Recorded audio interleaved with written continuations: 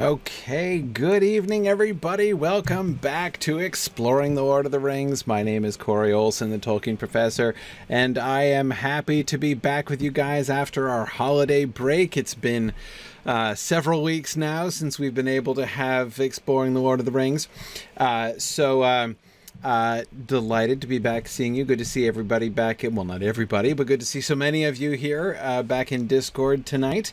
And hi to folks just on the Twitch channel and folks in the Talon. We're all here and we're all ready to go and get back to the high drama of the Council of Elrond. And of course, I tease the Council of Elrond, but I love this chapter. Like, this chapter was always one, like, I remember even as a kid looking forward to the Council of Elrond, because we, like, find out so many things in the Council of Elrond, and I always loved it. So anyway, off we go, and I'm just going to jump straight into it today. We'll come back and we'll do some questions and stuff for next time, but I wanted to jump straight into the text here tonight because I've been pining for some textual discussion here.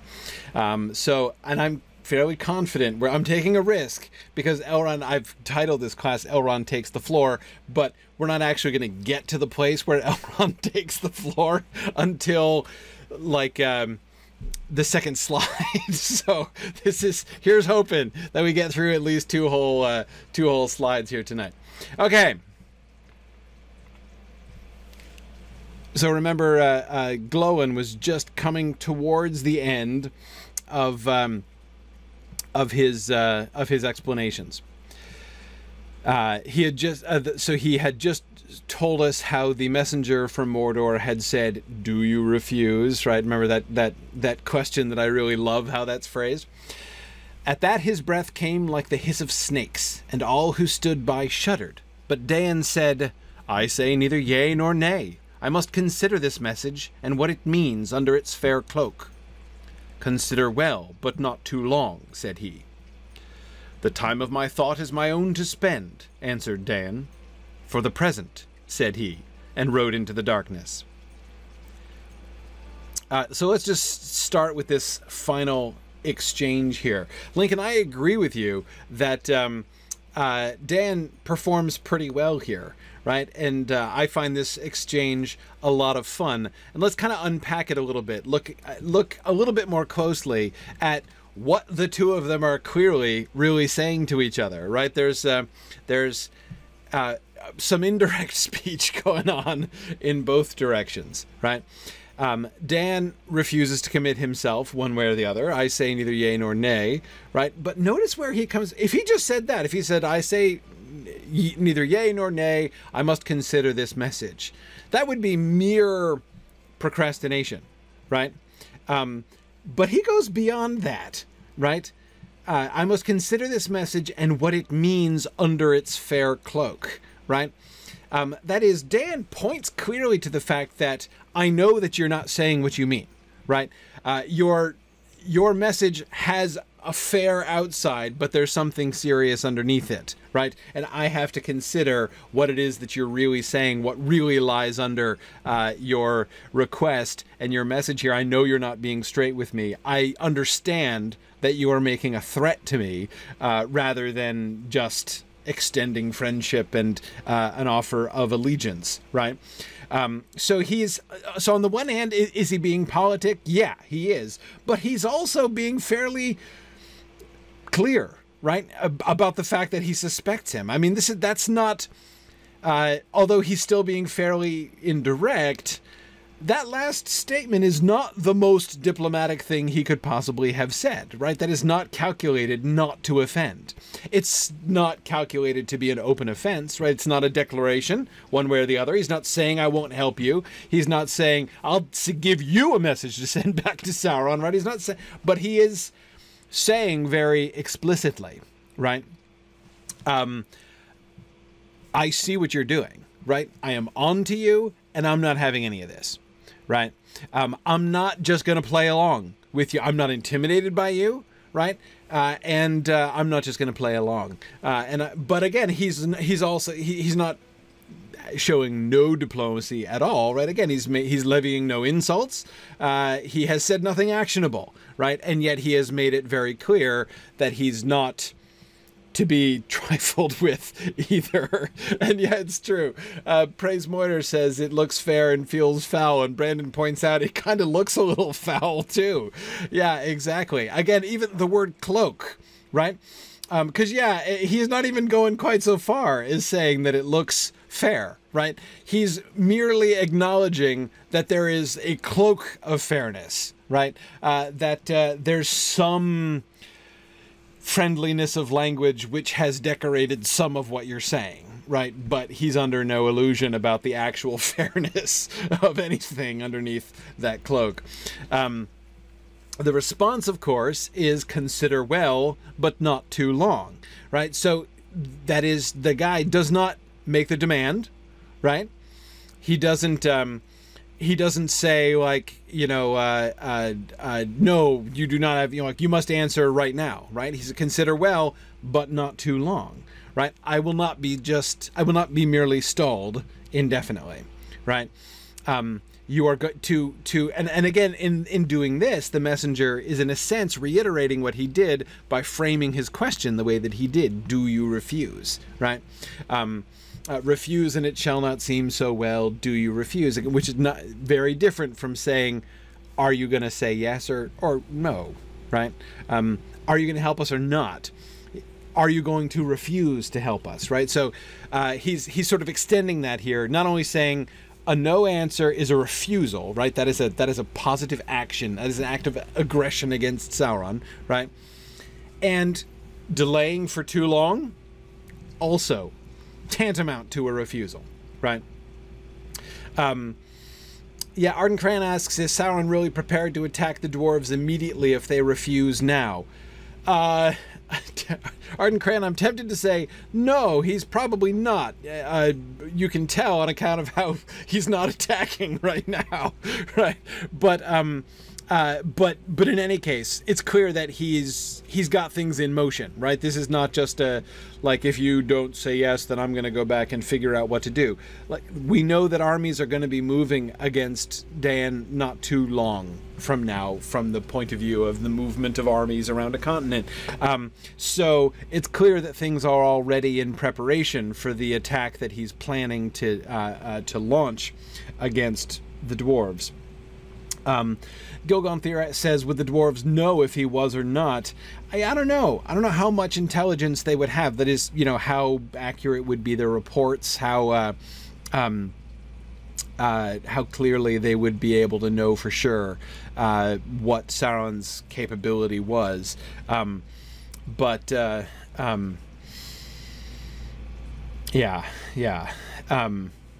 It's true, they do have a crack raven scout regiment, Mad Violinist. That's absolutely true.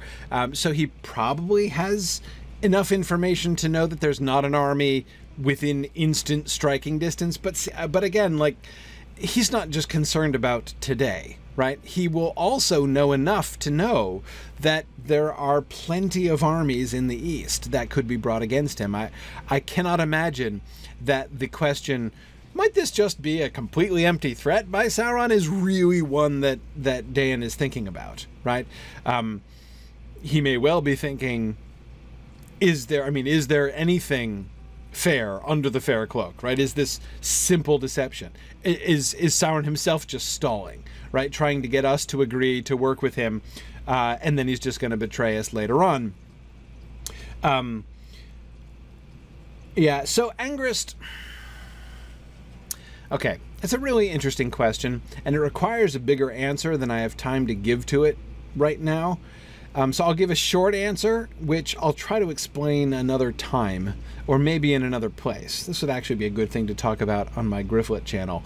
So if Phil, my lore monkey, is listening, maybe note this down and I'll talk about this during Grifflet. But the question is, do the dwarves know that Sauron is a Maia? Depending on what the dwarves know of the Maiar's powers, it might scare them to compliance. My answer is, I don't think the whole... Readers seem to be always much more impressed about the whole being a Maia situation than the people of Middle-earth are. I'm not even sure that that's a real active category, in the minds of almost anybody. Anyway, so I don't think that I don't think that that's in the end itself a super relevant question. Anyway, okay, but as I say, there's much more that could be said about that. Dan's response. So, the guys just said, I'll give you time, but keep in mind that if you take too much time, I'm going to take that as a no, right? As a refusal. For the time of my thought is my own to spend, answered Dan. Back off, buddy, and don't rush me, right? I'm the king over here, right? Are you giving me a deadline here? Like, are you threatening me right now and saying you're going to attack by a certain time or something? Like, seriously? Is that what's happening here? I'm the king, and the time of my thought is my own to spend for the present, said he, and rode into the darkness. That is to say, yes, you are the king, and no, I'm not threatening you right now, right? I'm not, but the time is going to come. Right. This is all about the veiled threats, right? The veiled and vague threats for the future. And the messenger is keeping it that way, right? Yeah. Heavy have the hearts of our chieftains been since that night. We needed not the fell voice of the messenger to warn us that his words held both menace and deceit. For we knew already that the power that has re-entered Mordor has not changed, and ever it betrayed us of old. Twice the messenger has returned and has gone unanswered. The third and last time, so he says, is soon to come, before the ending of the year. And so I have been sent at last by Dan to warn Bilbo that he is sought by the enemy, and to learn, if may be, why he desires this ring, this least of rings. Also, we crave the advice of Elrond, for the shadow grows and draws nearer. We discover that messengers have come also to King Brandon Dale, and that he is afraid. We fear that he may yield. Already war is gathering on his eastern borders. If we make no answer, the enemy may move men of his rule to assail King Brand and Dan also. Okay. Oh yeah, there are several things here, isn't it? Matt says he likes how the veiled threat essentially removes the future from the conversation. The present and its ambiguously short time is all they are left with, right? Yes, for the present, right? The future is kind of up to us, right? For the present, you are in control, right? In the future, whether your time is your own, whether you're going to have any, independent authority over your own time, yet to be determined, right? And that might be kind of up to us. Yeah. I like deceit is one of the words that I am most interested in that first paragraph after the dialogue. When Glowin says, we needed not the fell voice of the messenger. So, he sounded really creepy. We get that, hiss of snakes thing and the shuddering of those who stand nearby. And Dan says, yeah, we didn't need that, right? We didn't need to be creeped out by the messenger in order to warn us that his words held both menace and deceit. Menace, absolutely. I mean, the menace is very, I was about to say explicit. It's not exactly explicit. It is quite clear, right? But he's still being fairly indirect about the malice, right? But the deceit, right? The deceit. His words held both menace and deceit. I mean, it's clear. He must be lying, right? He must be attempting to deceive us, and we could just tell. Right, Tony says this comes off like the dwarvish version of "My heart tells me," right? Yes, perhaps so. This is based, they say, on historical precedent, right? For we already knew that the power that has re-entered Mordor has not changed, and ever it betrayed us of old. The dwarves, and what that ever it betrayed us of old. that's one of the most tantalizing bits of this passage here, because we don't really know what he's referring to there, right? I mean, we know one thing that he's probably referring to, but ever he betrayed us of old suggests that there were multiple betrayals of the dwarves by Sauron in the past that the dwarves hold in memory, which is hardly surprising because they also hold them in grudge, right? And the dwarves are good about that. However, we only really know one, and that's the rings themselves, the 7 dwarf rings, right? The giving of the 7 dwarf rings by Sauron was a betrayal, right? That was a deceit. Ever it betrayed us of old certainly can be referring back to the giving of the 7 rings, right? And then, of course, the recall of the 7 of the 7 rings. Trifle says perhaps the destruction of Eregion, possibly. Of course, like, we have to keep in mind, these are the Longbeards, right? The of old that he refers to here certainly stretches back not only through the history of Erebor, but through into Khazad-dûm as well, right? And that is was next door neighbors, right, with Eregion, where the Rings of Power were made. So there was certainly opportunity for betrayal. Cursimus, I was thinking about the death of Thror as well, and certainly there's a betrayal there of a kind, but not exactly. I mean, it's not a betrayal precisely. I mean, Thror marches into Moria single-handedly, apparently unarmed, and gets his head chopped off for it. Like, that's not, I mean, it's not nice, but it's not exactly a betrayal, nor was Sauron exactly responsible for that either. I mean, he wasn't really calling the shots. Yeah, exactly, Mornowin. Betrayal implies that there was some level of trust, some kind of interaction between Sauron and the dwarves, in which the dwarves had some, as you say, some level of trust in him, and that trust was betrayed. The Rings of Power clearly fit that, right? It's a gift that's given to the dwarves, and they're told it is a beneficial gift, right? But it is designed for their ensnarement. So even though it doesn't do as much harm as Sauron intended it to do, it doesn't make Sauron's actions any less of a betrayal, right? So again, that obviously fits the pattern. The plural there, you know, the ever it betrayed us of old, is possibly just a generalization, right, from that instance. You know, we saw, we knew, we believe, you know, that betrayal to represent the character of Sauron, right? And so it was, you know, it could be, you know, sort of a generalization sort of based on that. I agree, Brandon. There certainly are opportunities. I mean, the wars that are right there in Eregion afterwards.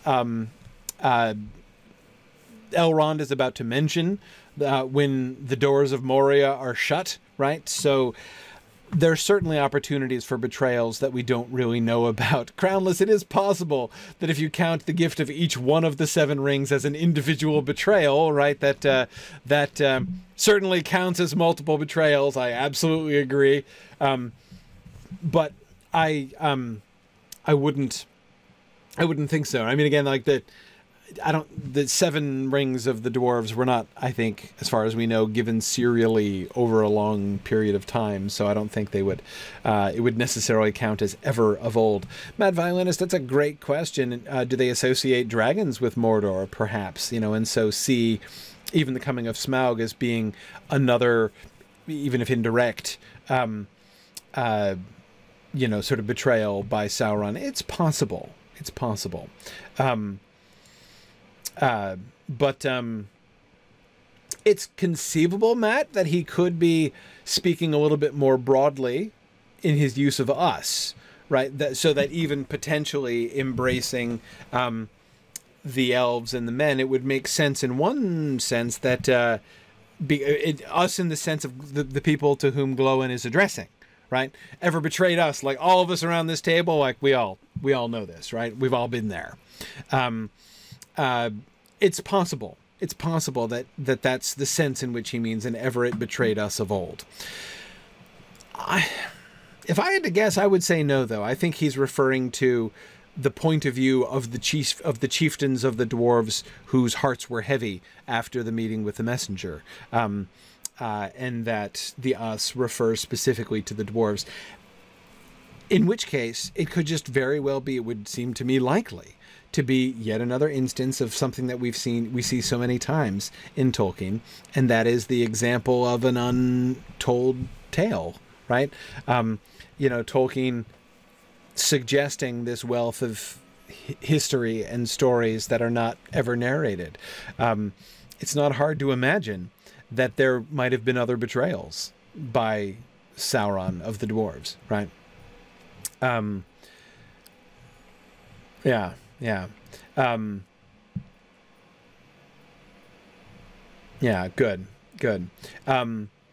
Yeah, good. Chronolus was asking, why are they not surprised that Sauron is back? And I agree with Brandon. He's publicly declared himself. And that has already happened. Remember, the messenger leads with that. Sauron the Great, right? Sends to you. So he is no longer underground, right? Figuratively speaking, he is no longer concealing himself under the guise of the necromancer. He has, come out of the arch-villain closet there and proclaimed himself. Yeah. And I agree, Brandon. He is trying to intimidate, not antagonize. Yes. I mean, he would like the dwarves to submit quietly or at least stay out of it, right? And ideally help with even if they say anything incidental, accidental, even if they were to try to lie to him about the ring and where the ring might be, that might give them something to work with, right? So if he can compel the dwarf, if he can deceive the dwarves into even addressing the ring question, that's a bonus, right? But ideally, they're certainly also going to be intimidated into taking the friendship, right, of the Lord, in order to just be on the sidelines, right? Yeah, good. Exactly, Tony. Sauron has previously declared himself Lord of all Middle-earth and is reasserting that claim to authority here. Absolutely. He claimed that title way back in the Second Age, right? That's why he got into a fight with the Númenóreans, ultimately. Yeah. And JJ, I agree. Even if Dan refuses, if the dwarves fear enough, there may be internal strife. Another consequence of the very public nature of this hearing, right? The fact that the dwarves fear a potential break, not like total break of friendship, but a potential division, between them and Bard, a policy division, right? If Bard gives in, even if they don't, it's going to make things much harder for them. Yeah. Now, Sean, that's a really interesting point. Sean says that, what about the capture of Thran? No, when Thran was captured, they did not know that was Sauron. Is it possible, Sean, that the capture and imprisonment of Thran is one of the betrayals that they're referring to? That, I think, is possible. But yeah, no, they would not have known that was Sauron. In fact, one thing I don't know, I'm trying to remember if there's any reference to this. Sorry, the question I just found myself asking, Sean, inspired by your question, is by your point, is that whether or not we are explicitly told, we know that Sauron declares himself, he goes to Mordor and openly declares himself. This we know. We know that nobody knew that the necromancer was actually Sauron until Gandalf went and met Thran, right, and got the map and key from him, and while he was there in Dol Guldur, discovered and was the first among the wise in the White Council to confirm that the necromancer was actually Sauron, right? Until then, it was not known for sure who or what the necromancer was. There were some suspicions, but nobody knew for sure, right? My question is, when Sauron moved to Mordor and openly declared himself, does that mean that everybody knew? Did he say that he had been the necromancer, or is that still unknown? Sauron appears, right? Reappears in Mordor and declares himself, but does that mean that everybody knows that, oh yeah, that necromancer guy, yeah, that had been Sauron all along? Gandalf found out again, but it's not like he published it, right? You know, Gandalf didn't post that on his blog. Elrond knows that, and several other people know that. In the Council of the Wise, but would it be known? Like, would Dan know? Would Thranduil know? Maybe Thranduil would know. Would the Bardings of Dale know that the necromancer of Mirkwood had actually been Sauron all along? Turns out was Sauron all along. Is that a piece of information that they would generally have? I'm not really sure. It's not explicitly said, and I don't know. I don't think that we're necessarily safe in assuming that that's common knowledge.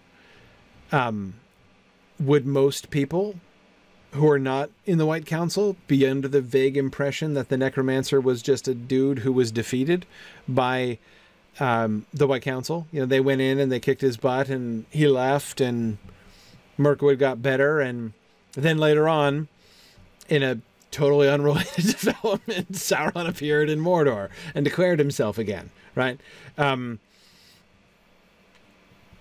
Yeah. So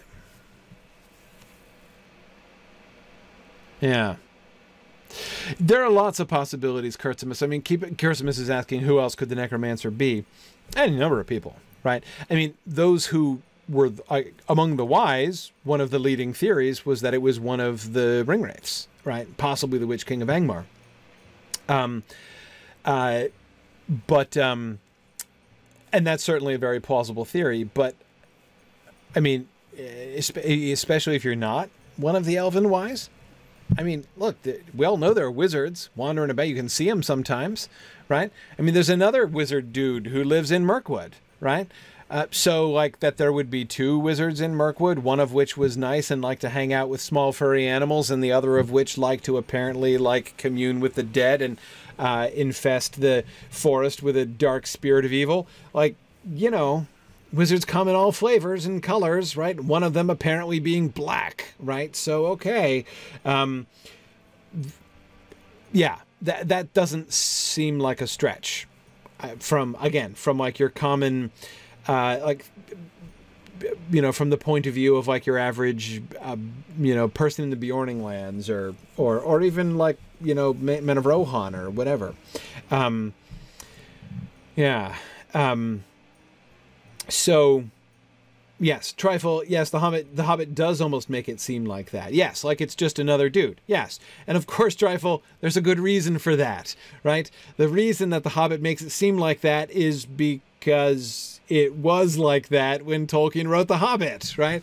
The necromancer was in fact just a dude. There were a bunch of wizards in the land, and some of them were good, and there was a council of those good ones, the White Council of Wizards, and there was apparently at least a few rogues, right? And so of course it was the job of the good wizards to get together and boot out the bad egg, right? That's that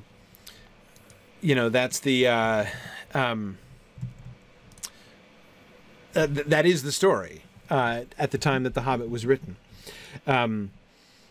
Yes, exactly. And yes, Tony, the Witch King was the Wizard King for a long time. And or not only a long time, I mean, yeah, in the draft history of The Lord of the Rings. I mean, we were well into the Return of the King material when the Witch King was still being referred to as the Wizard King. In fact, I think the entire first draft of the whole of The Lord of the Rings was written before the name Wizard King was changed to Witch King. And for most of that time, he was seen as a direct counterpart, the Witch King of Angmar now we're talking about, as a direct counterpart to Gandalf, basically. You know, again, he was an example of that. So you can see that Tolkien seemed to have had that idea originally with the Necromancer in The Hobbit, right? And then he changed his mind about the Necromancer. No. The Necromancer is actually Sauron in disguise, right? But what did he do? He did the Tolkien thing, right? Which is not throw away that idea that he had and changed, right? She's like, okay, but this idea of like rogue wizard who has turned to darkness, oh yeah, that's still viable, right? And the Lord of the Ring wraiths is going to be that. Yeah. So all kinds of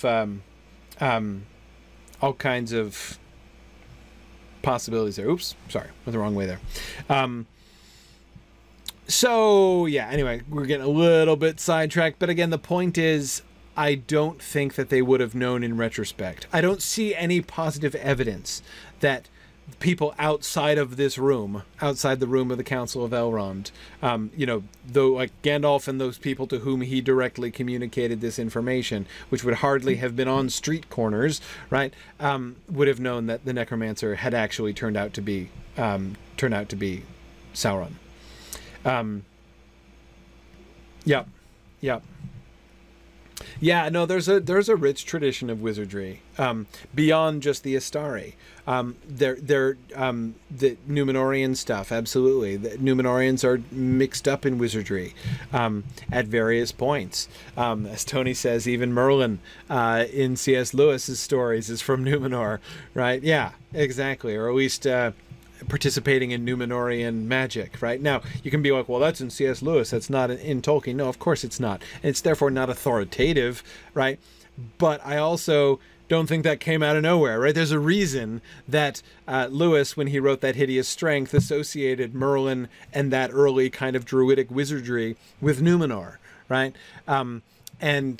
You know, that reason came from what he had heard about Númenor and Westerness from Tolkien in Inklings meetings. So anyway, yeah.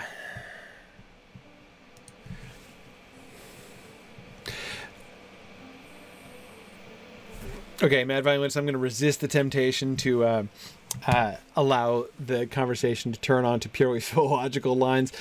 Chris is talking about the use of the word sorcery by Tolkien to encompass evil magic. Yeah, that's most conspicuous, of course, in Minas Morgul, Tower of Sorcery. But yeah, let's save that. Let's save that for a later day. And let's get back to poor Dan, whom we've left hanging here. The third and last time, so he says, is soon to come before the ending of the year. So the threats of not quite imminent, but not too distant future reprisals against the dwarves have not yet been enacted, right? Even though it's been some time, right? So a certain amount of leeway is being given to them. JJ, there's not a Tower of Sigildry, but there totally should be. I agree with you. Notice what he says there for his messages. Remember, this is what he wouldn't say to Frodo at dinner, right? Yes, you're right, Kit. His threats are imminent, but not immediate. That is a much better way of saying it. You're right. I've been sent at last by Dan. 1, to warn Bilbo that he is sought by the enemy. I love that he puts that first, right? Far from contemplating, you know, selling Bilbo out to the enemy, like let's throw Bilbo to the wolves and hope that maybe Sauron will leave us alone, right? That seems clearly what the messenger of Mordor seems to have in mind here, right? But far from that, the first priority Glóin claims to the message is that Bilbo is sought by the enemy's looking for you, man. The jig is up, right? Like, you know, we're not 100% sure why he's after you or what exactly that's about, but you better know that. And 2, to learn Yeah, JJ says, I like that it was apparently one of Dan's priorities and not just Glowin's. Yeah, now Glowin might be bumping it up to the top of the list for personal reasons, but I agree. I think that this seems to be Dan's Dan's priority there as well. Yeah, and also Fourth Dauntless, I do agree with you too that we ought to understand this priority as a realization that whatever Sauron wants, it's not in anyone's interest that he gets it. Yeah, so Fourth Dauntless, you think they're not buying the whole, a trifle that Sauron fancies line, right? Yeah, I think probably not. Probably not. Keep in mind, remember back to the conversations we had about, I don't know, maybe 2.5 years ago, when we were discussing Chapter 2. Happy anniversary, by the way. Today's class, I forgot to say this at the beginning, is our third anniversary of the beginning of exploring the Lord of the Rings. We're starting our 4th year of our discussions here. But anyway, sorry, I meant to say that at the beginning and completely forgot. Anyhow, back when we were discussing Chapter 2, and this is a problem a lot of people, a lot of readers have. A lot of readers forget that, like, most of the stuff that we are told by Gandalf, this is not at all public knowledge, right? So you might think like, so his second point, right? To learn, if may be, why he desires this ring, this least of rings, right? I know that a lot of people read passages like this, and so I've talked to a bunch of people who are like, why are they so dumb, right? Like, it's a ring, right? There's a ring that Sauron really wants. Like, what do you think it is? Like, what else could it possibly be? Remember, people don't know about this. This is not general knowledge at all, right? Even the fact that Sauron had a ruling ring is not public knowledge, right? Who knew that? Not everybody, right? Your average person on the street, there is no way that that, like, people, how many people even know that Sauron forged a ring of power that ruled the other rings? Maybe that fact is known by the Longbeards, or rather, maybe that was known to the Longbeards of many, many, many generations before, right? And it was, as Tony is saying, it was 3,000 years ago. 3,000 years ago, right? So even with the retentive memories of dwarves, do they even remember that, right? They remember about their ring, right? They know about their ring of power. And I take from the Everett betrayed us of old, I take that to mean that they know that it was, that they know that it was a betrayal, right? That they know that it was a trap. But yeah, so anyway,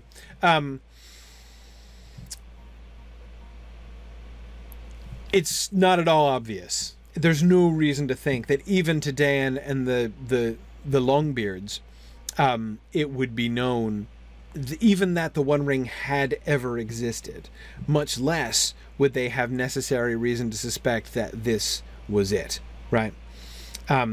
Yeah, so Nahor on the Twitch chat's asking, in the Three Rings for the Elven King's poem, and the Ring Lore poem, who did we decide was the author? It is recalled in Elvish lore, right? So Elvish lore masters, that is a rhyme of lore written by elves, right? That's what we're told about that.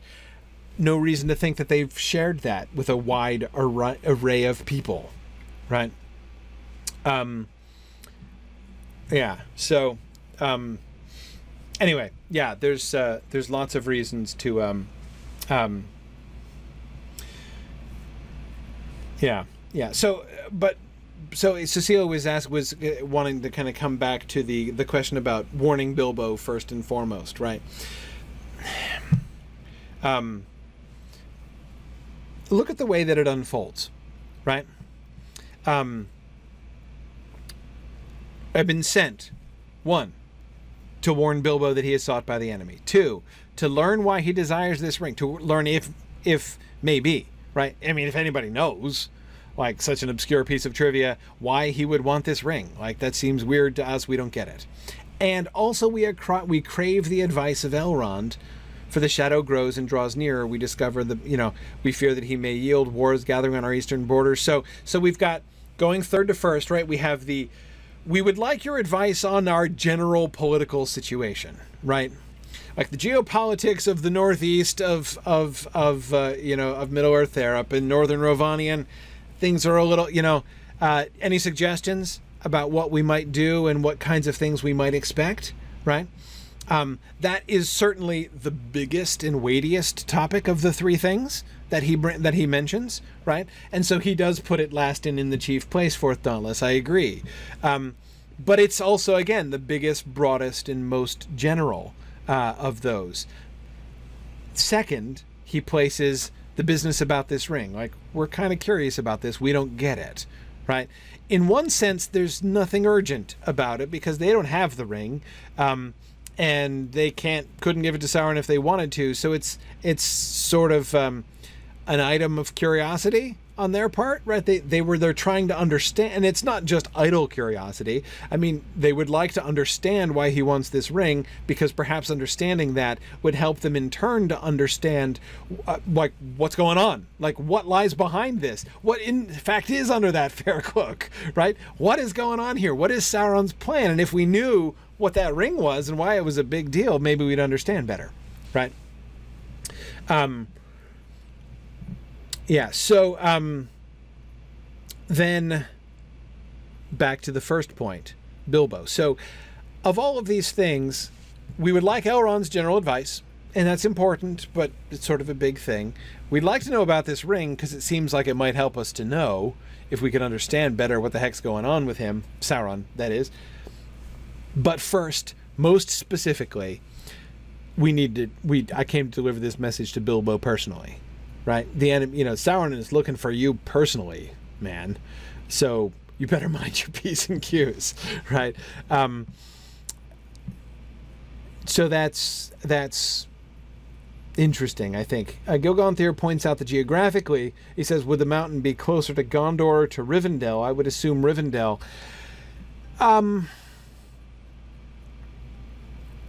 When you add in that there's the mountains to cross in between, I can't imagine that Rivendell is way more convenient to the Lonely Mountain than Gondor is. But at the same time,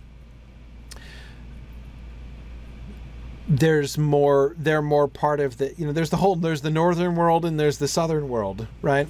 I say that not because, in a sense, not because the dwarves of Erebor don't care about the south and don't care about men, but because men are irrelevant to them. The kingdom of Gondor, even in its heyday, did not extend that far into the north, right? So it was not a daily reality. This is not like a situation where, like, one can imagine a situation in which Rohan might seek aid from Gondor, right? Because, like, they're traditional allies, right? Even maybe somebody who is a little nearer than that. But the dwarves, like, what did they ever have to do with Gondor? Nothing, right? But they know that in the old days, and hey, Sauron the Great has returned to Mordor and declared himself again, so that gets us thinking back to old days, like the War of the Last Alliance, right? I mean, Sauron in Mordor, openly declaring himself as Sauron the Great, really kind of casts you back to those days of the Wars of the Last Alliance, when dwarves fought alongside elves and men against Sauron, right?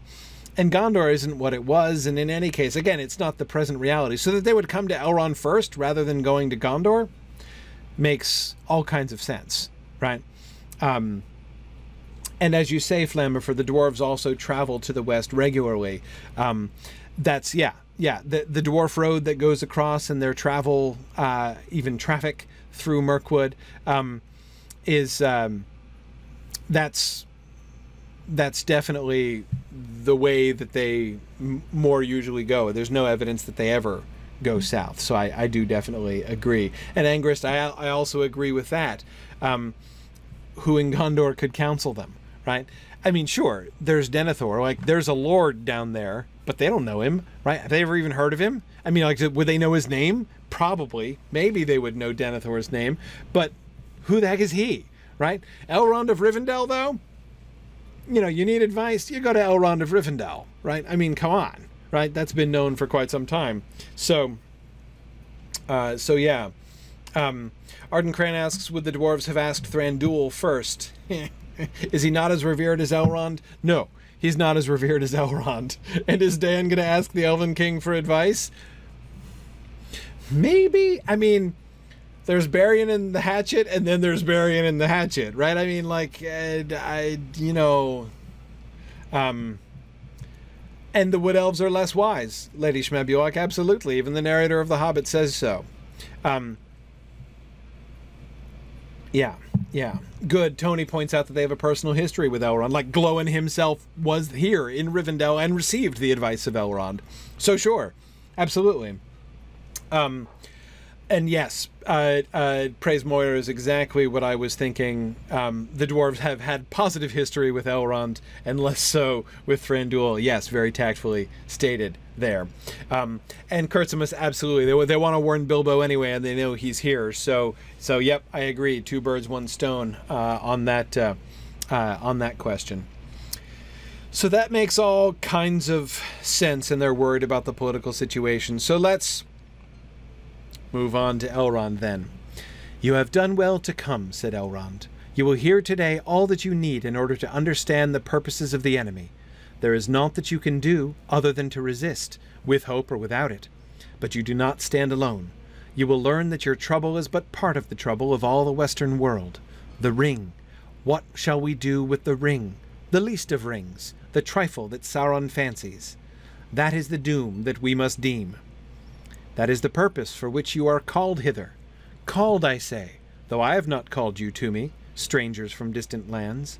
You have come and are here met in this very nick of time, by chance as it may seem, yet it is not so. Believe rather that it is so ordered that we who sit here, and none others, must now find counsel for the peril of the world.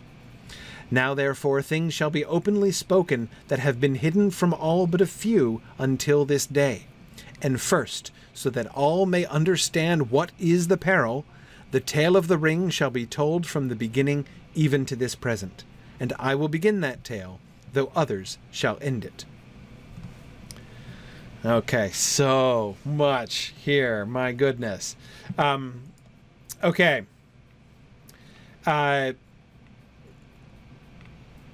Ardencran, I've always loved the sentence, that is the doom that we must deem. That's the sentence I always quote when people, when I'm discussing with people the concept of doom in Tolkien's world, right? That sentence is such a beautiful illustration of the double meaning of doom, right? Doom, both in the sense of a doom that is laid upon you, right? A fate that is laid upon you, but also a choice that you make, right? You deem a doom, and the power of people to doom, to judge for themselves, to make a decision, right, is central to that sentence, and yet the thing certainly shall be a doom. And absolutely, Fourth Dauntless, I agree. One of the most shocking things here is his open acknowledgement that he didn't call this meeting, right? That is the purpose for which you are called hither. Called, I say, though I have not called you to me. Strangers from distant lands.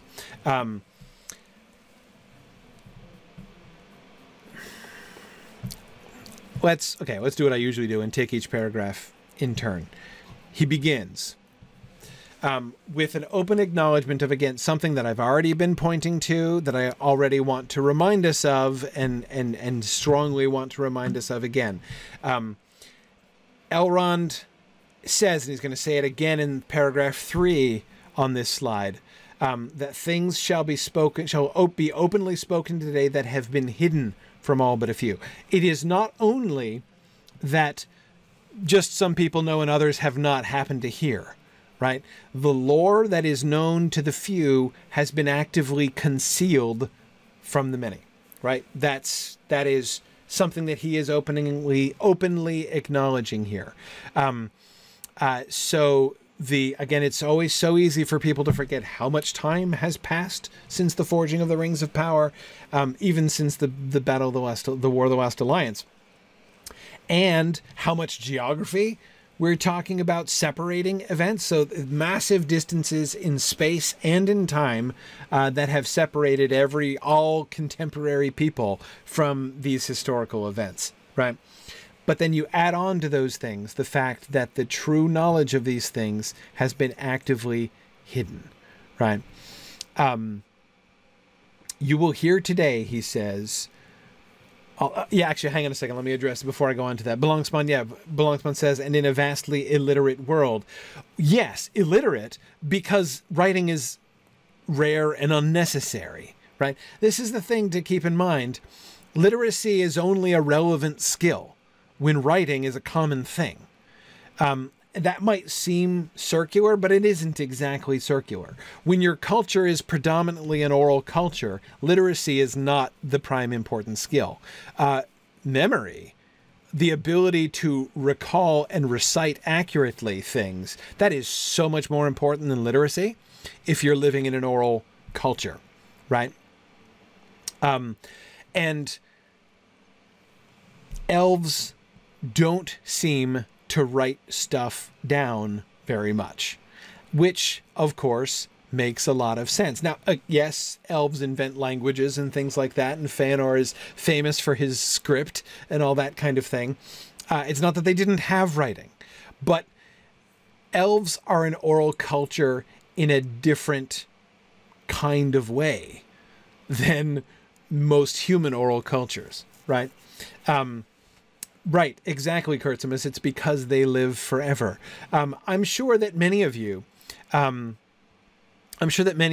have been in a situation like have been part of a club or a company or a team of some kind, some group of people, right? That you were maybe a part of from the very beginning or from close to the beginning. And for as long as you and the original members of the club are around and everything, like nobody feels any need to write anything down.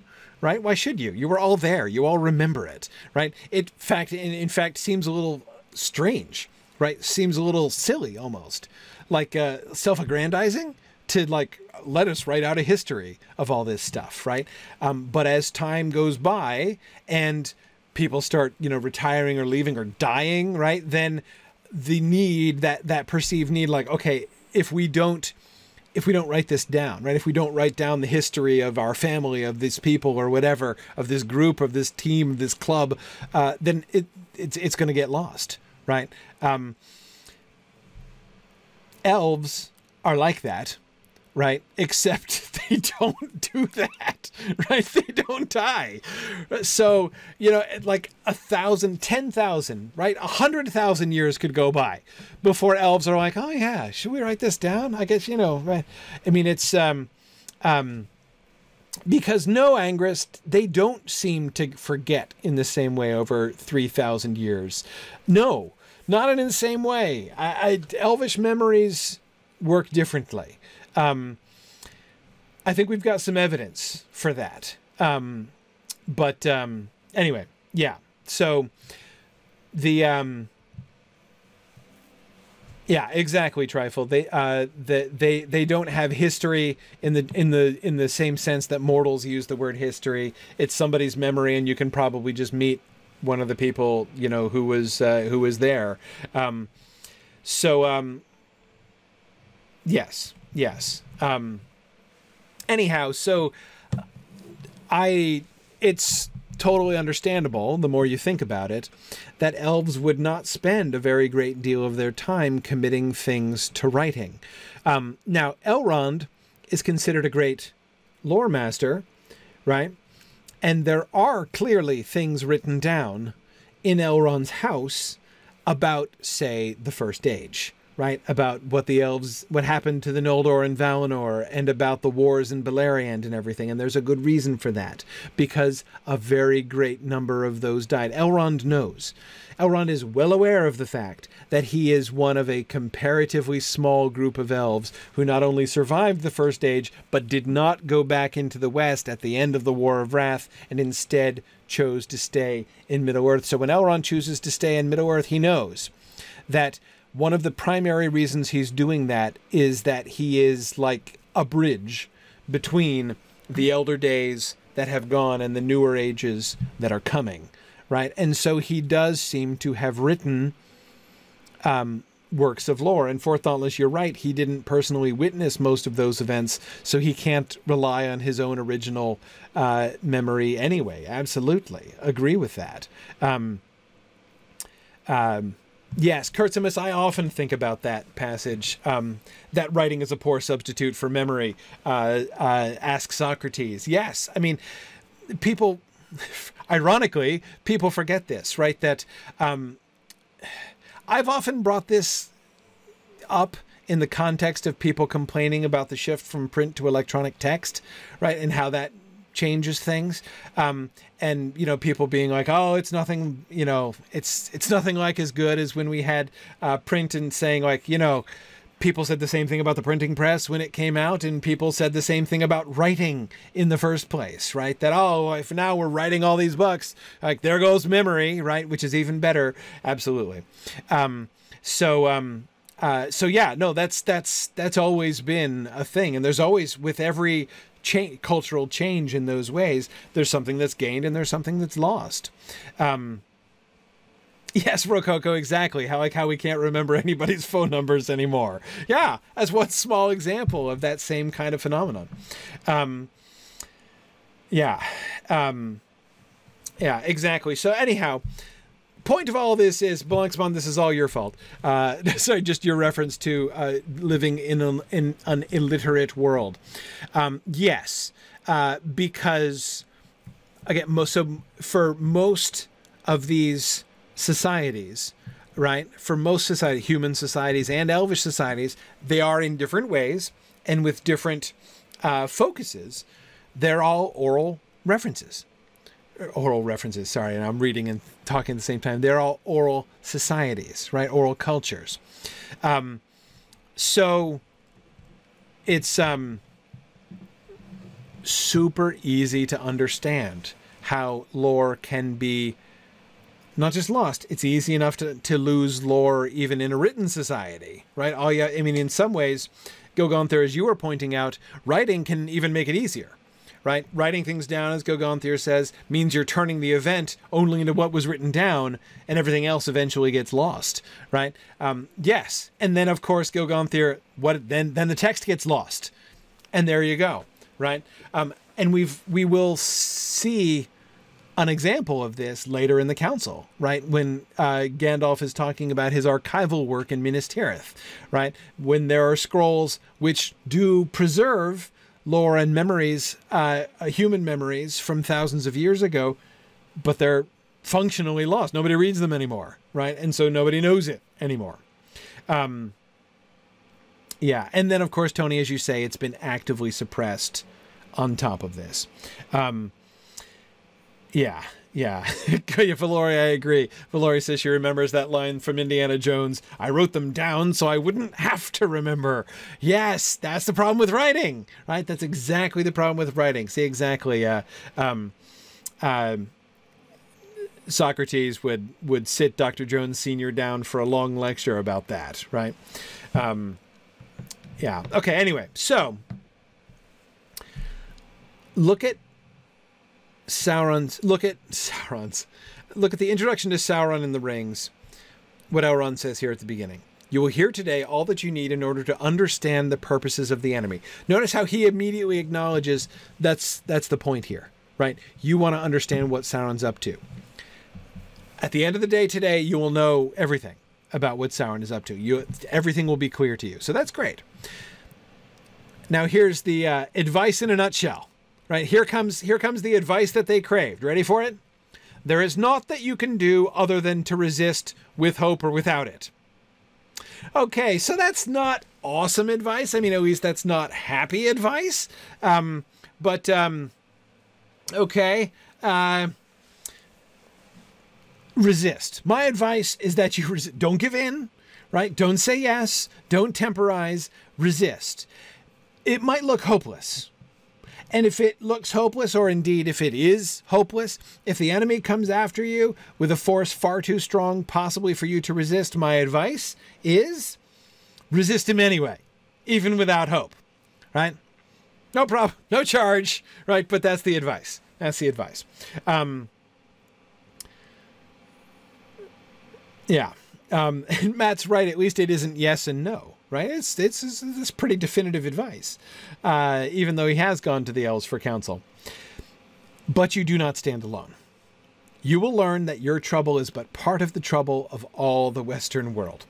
So the good news, Glowin, is that everybody else is exactly as screwed as you are, right? So don't feel bad, right? Don't feel bad. It'll be good. I mean, no, that's not necessarily true. It might not be good, but we'll all go down together. So there's that. Yeah, Mad Violinist, maybe it is, he is only half an elf, right? So maybe that's why he doesn't say both no and yes. But exactly, Lady Schmabulok, nobody need feel left out, of the whole, resisting hopelessly, endeavor here. You will learn that your trouble is but part of the trouble of all the Western world. The ring. What shall we do with the ring? Now, notice how Elrond has shifted things. He has what it might. I'm trying to put myself into Glowin's place here, right? If I put myself into Glowin's place, that sounds like he's just changing the subject, right? It sounds like a mere digression on Elrond's part, because notice he's just been saying, there is naught you can do other than, like, he's given the advice. He's addressing the political situation of the dwarves, right? So it seems like he's jumped over number 2 to number 3, and he's talking about, and then he says, you will learn it's but a part of the trouble of all the Western world. Okay, so we're widening out, right, from the geopolitical situation in, Erebor, right, in northern Rovanian, to the geopolitical situation everywhere, right, throughout all of the Western world. Okay, the ring. What shall we do with the ring? Whoa. Okay, so seriously, that's the trouble of all the Western world? That's an amazing revelation. And that's got to send Glowin spinning a little bit, right?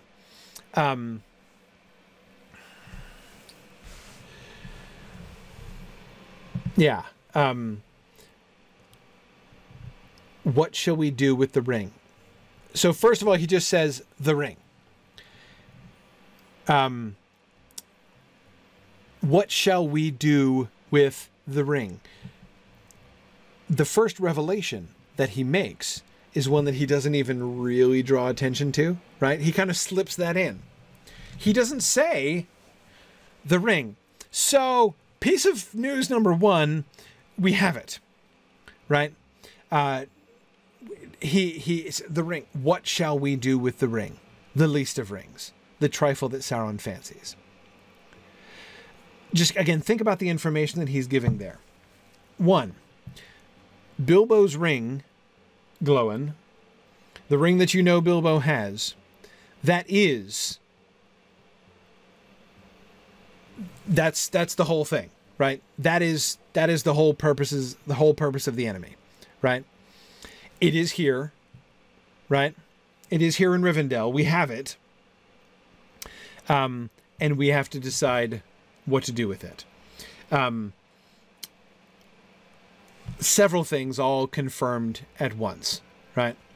And I agree, Trifle, that the sarcasm in this line is really beautiful. What shall we do with the ring? The least of rings, the trifle that Sauron fancies, right?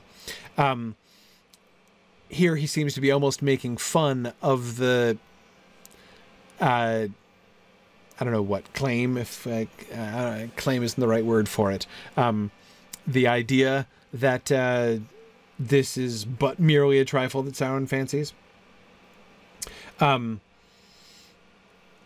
Yeah, now Angras says, if ring lore has been actively kept secret, why would those present at the council believe in the danger of it? They wouldn't, Angras. This isn't enough, right?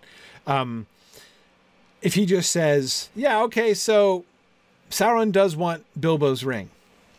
And Sauron's desire for Bilbo the Halfling's invisibility ring is the most important thing in all of Middle-earth. I'm sure there were a whole bunch of people around the table being like, really? Seriously? Like, you know, did Elrond start early, or what's going on here? I mean, it's a little strange, right? Definitely hard to understand.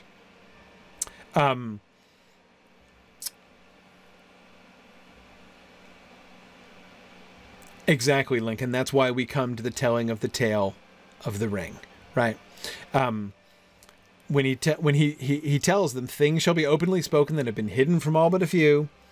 And first, the first and most important thing to tell, so that all may understand what is the peril, the tale of the ring shall be told from the beginning, even to this present. And I will begin that tale, though others shall end it. So notice what he is promising them, right? There's several things involved in the tale of the ring, as he calls it, right? First, I'm going to explain to you about the rings of power, right? What are the rings of power? Where did they come from? What do they do? And why are they important, right? So that's one thing, right? That he's promising to tell them. Second, I'm going to tell you what happened to Sauron's ring, right?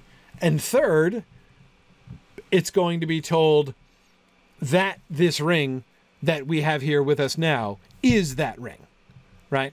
Those are the three things that have to be established. And obviously we're going to come back to some of those questions explicitly later on in the council. And Tony, this is so important to remember at this point. None of the members of the council were expecting this when they showed up. No, I don't think they were either. Not at all. Again, is Glóin expecting a council of war? Maybe, right? Is the idea, maybe the highest ambition of anybody who came is that maybe we'll have another little alliance, right? Maybe we can call that other one the penultimate alliance, right? You know, and you know, is there a way we can work together? That's clearly in Glóin's mind, right? Can we, is there somehow we can work? Can you give us advice, right? How can we all work together in order to oppose Sauron? Because this is obviously a problem, right? And Elrond says, okay, yes, but there's more to it, right?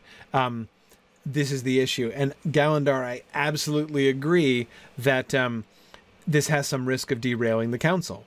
He says, if Boromir and Glóin believe this is just a tangent that takes the focus from their real peril, then they won't buy into anything that happens here and will leave disappointed. Yes, remember what they start off talking about, right? In those first few slides that we were looking at from the very beginning of the chapter, they start with discussing issues and problems around, you know, the northern and western parts of the world, right? Glóin's story about what's going on in Erebor is given as a representative sample of the kinds of problems and issues that they're discussing that are happening all across the world. That clearly is what they were expecting to come and talk about. That, they had no idea that that was just preamble, right? They had no idea that that wasn't what the council was about. I mean, that's what everyone has to have assumed. That's what everyone has to have assumed the council was going to be about. I mean, what could be bigger and more important than that, right?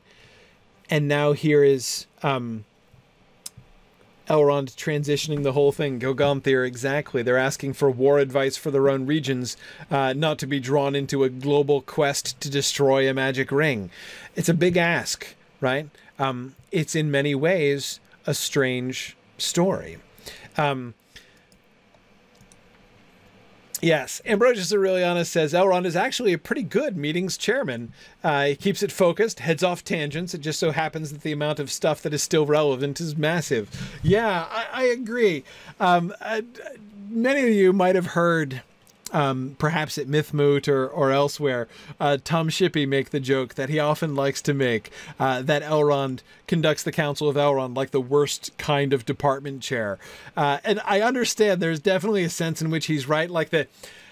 I understand the joke in the sense that it is certainly, I guess, technically, I would turn the joke around the other way around and say, really bad department chairs run meetings like Elrond, right? Or sound like, that is, they talk for hours and hours and hours at the beginning without letting anybody else get a word in edgewise. That's primarily the thrust of the joke that Tom Shippey makes when he makes that comment. But Ambrosius Aurelianus, I agree with you that I think Elrond does a really good job here. And it's super important for us to acknowledge, for us to recognize this is like completely out of left field for almost everybody there, right? I mean, remember, most of them will never even have known that there were such a thing as rings of power, right? It's gonna be really, really strange.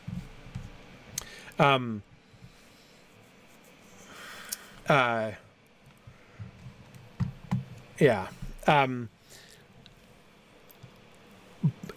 But notice we skipped, of course, the transitional paragraph, right? After he says that is the doom that we must deem. So he's told them, right? Okay, none of you guys knew this was coming. But this apparently random question that Glóin is asking about what is this ring that Sauron is asking about, turns out that's the primary agenda item of this entire meeting, right? And I agree, Gogonthir, Gandalf, Aragorn, a couple, I'm not even sure all, of Elrond's household, Bilbo, are the only ones who know this kind of thing. Yes, absolutely. So Elrond has said, I'm going to put it out there, right? I know I still have to convince you, but I'm going to put it out there that the doom that we must deem, the primary function and purpose of this whole council is to decide what to do with Bilbo's ring, right? And then before he begins to segue into that, right, with the things shall be openly spoken that have been hidden from all, right, I'm going to reveal to you some secret lore that'll help to contextualize this whole thing. Before he does that extremely weighty middle paragraphs, right? Middle paragraph. That is the purpose for which you are called hither. Called, I say, though I have not called you to me, strangers from distant lands. I'm never quite sure how to lay the emphasis in that sentence. Called, I say, though I have not called you to me, would be one way to read it. Called, I say, though I have not called you to me, would be another way to read it. Called, I say, though I have not called you to me, strangers from distant lands, would be another way to read it. I think though I have not called you to me is probably the best way to read it. But anyway, you have come and are here met in this very nick of time, by chance as it may seem, yet it is not so.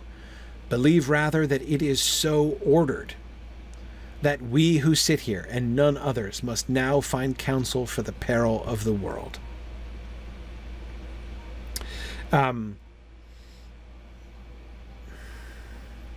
Yeah.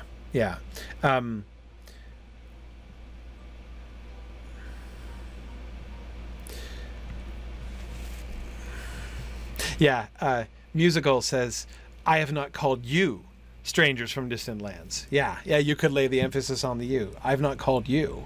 Especially you guys. Like, I mean, come on, Boromir, I didn't even know you were coming. How could I have known that, right? Yeah. So he lays this big whammy on them. And a lot of people... Oh, good. Freethinker G was saying the same thing up in the Twitch chat about laying the emphasis on you. I have not called you to me. called some decent, you know, hero types, and I got you guys instead. No, I'm not saying that. But anyway, yeah. I saw, when I was reading it through, I saw some of you say things like, gosh, no pressure, right? When he says things like, it is so ordered that we who sit here and none others must now find counsel for the peril of the world. Yeah, no pressure, right? Before he begins any explanations, right? Again, he lays out his thesis, right? The thesis is we have to decide what to do with the ring. That is the doom that we must deem, right? The fate of the ring is the whole point of this council. And before he begins his preamble to that and his explanation of that, he says, I believe, right? I say that this is ordained. It has been so ordered that we who sit here must find counsel for the peril of the world. This isn't random. This isn't arbitrary. And again, this is why I keep coming back to that sentence, that is the doom we must deem in this context, having just emphasized that they have a decision to make. They must take action themselves. They must deem a doom. He then says, because it's been so ordered that we do that, right? It's our doom, in other words, to deem the doom that has to be deemed here.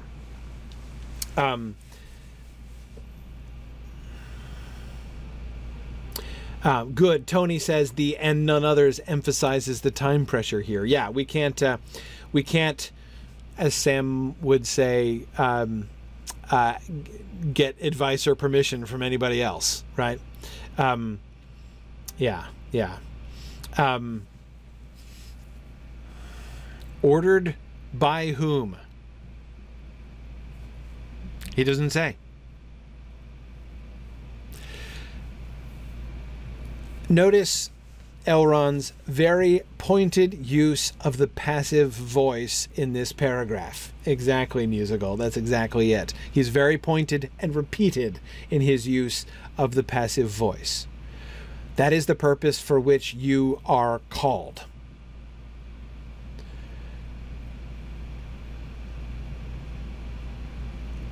It is so ordered.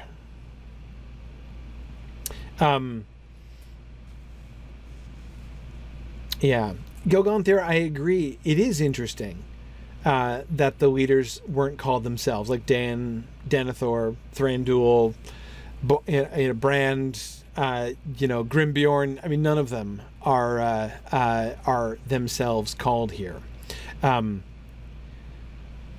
Yeah.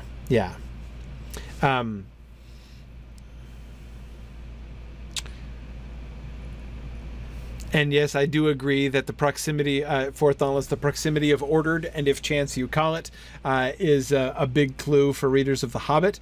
I agree, and certainly is going to bring us back to the words of Gildor and Glorian as well, right? And of Tom Bombadil. There have already been a couple of open acknowledgments that what looks like luck or chance is not, in fact, chance. Yeah. Cecilia, that's a really good connection. Cecilia is remembering that, of course, Elrond had said in his extremely cheerful piece of advice to Glóin that they don't stand alone. Your trouble is but part of the trouble of all the Western world, the ring, right? And Cecilia is sort of saying that in this next paragraph, he says, all of them are called together, right, to figure out what is to deem the doom, right? None of them are alone either. None of them are making it by themselves. All of the Western world stands together in the same peril and should stand together in resistance. We here at the Council, as microcosm of that Western world, that sampling of the Western world who has been ordered to be here in some sense, right, has been called to here, we also are brought together and should stand, or, well, I guess, sit together in order to deem the doom. Now, I agree. Why isn't he? Right. Tarloniel says, no more keeping secrets. Let me begin by being vague about what I mean. Yeah, Tarloniel, though it's still not as egregious as Gandalf's comment in chapter 2, right, where he says, I can put it no plainer than by saying, Bilbo was meant to find the ring. No clearer. It's not possible to be plainer than that, Gandalf, and I'm still not going to say. Yeah, I agree. But I certainly agree with JJ that if Elrond has to go into full systematic theology here, the council's going to last a lot longer than all day. Yeah, it's not important in a sense. It just doesn't matter, right? Who deemed us? Or, who was the one deeming our doom that we should deem the doom, right? By whom were we called? By whom and for what are these deeds ordered? He does kind of say for what, right? To find counsel for the peril of the world. The world is in peril, the whole world. We all stand alone and stand together in this peril, right? And so we are being provided with an opportunity. So that the ordering of things appears to be ordering in the favor of all of us, right, who are trying to resist Sauron. That's he does kind of point to that as a sort of context or evidence of who is giving the order and what that means exactly, right? But he doesn't say any more than that. And I agree, it doesn't really matter exactly. Yeah.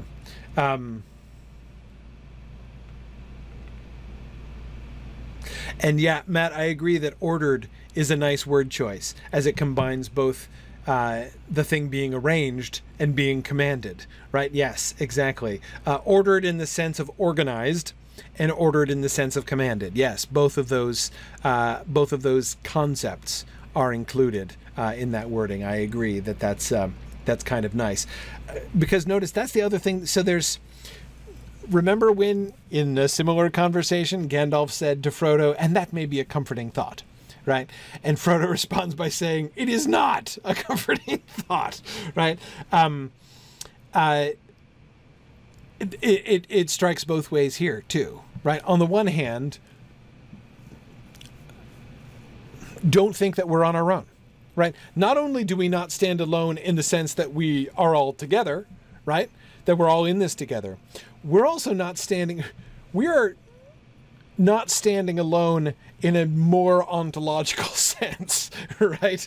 There is a doom deemer out there who's looking out for us and has brought us all together, right? Is one of the things that Elrond seems to be suggesting. And he doesn't add, and that may be a comforting thought, right? But of course, if you were there and wanted to say like Frodo, it is not, you could be forgiven for that, right?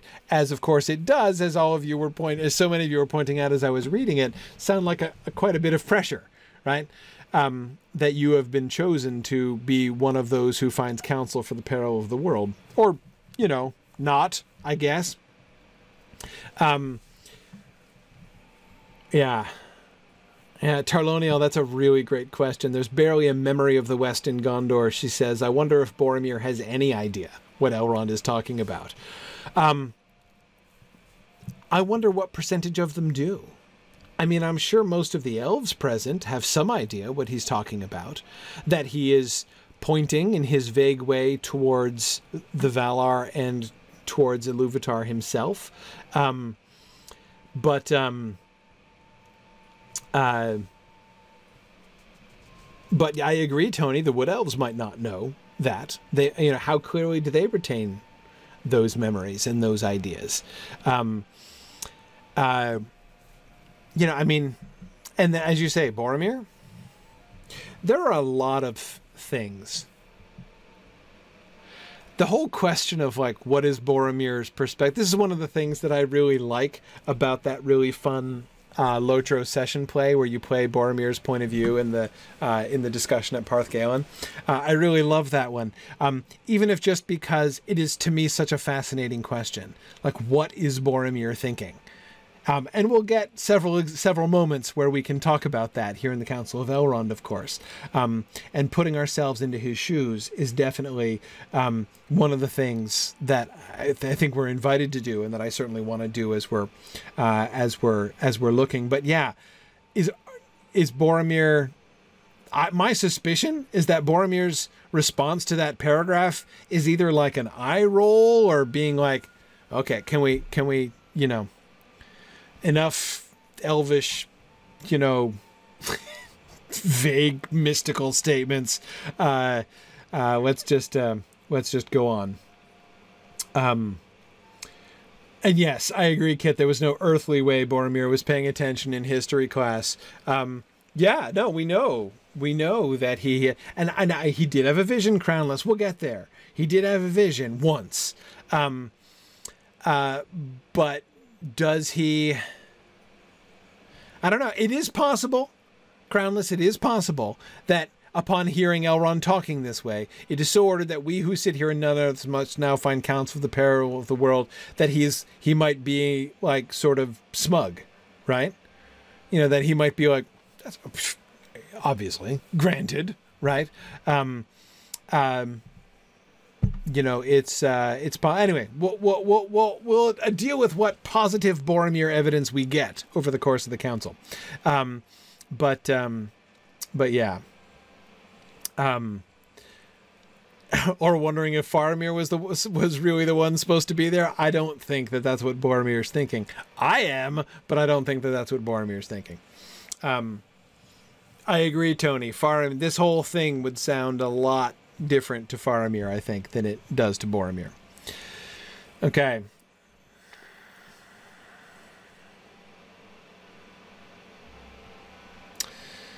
Let's see.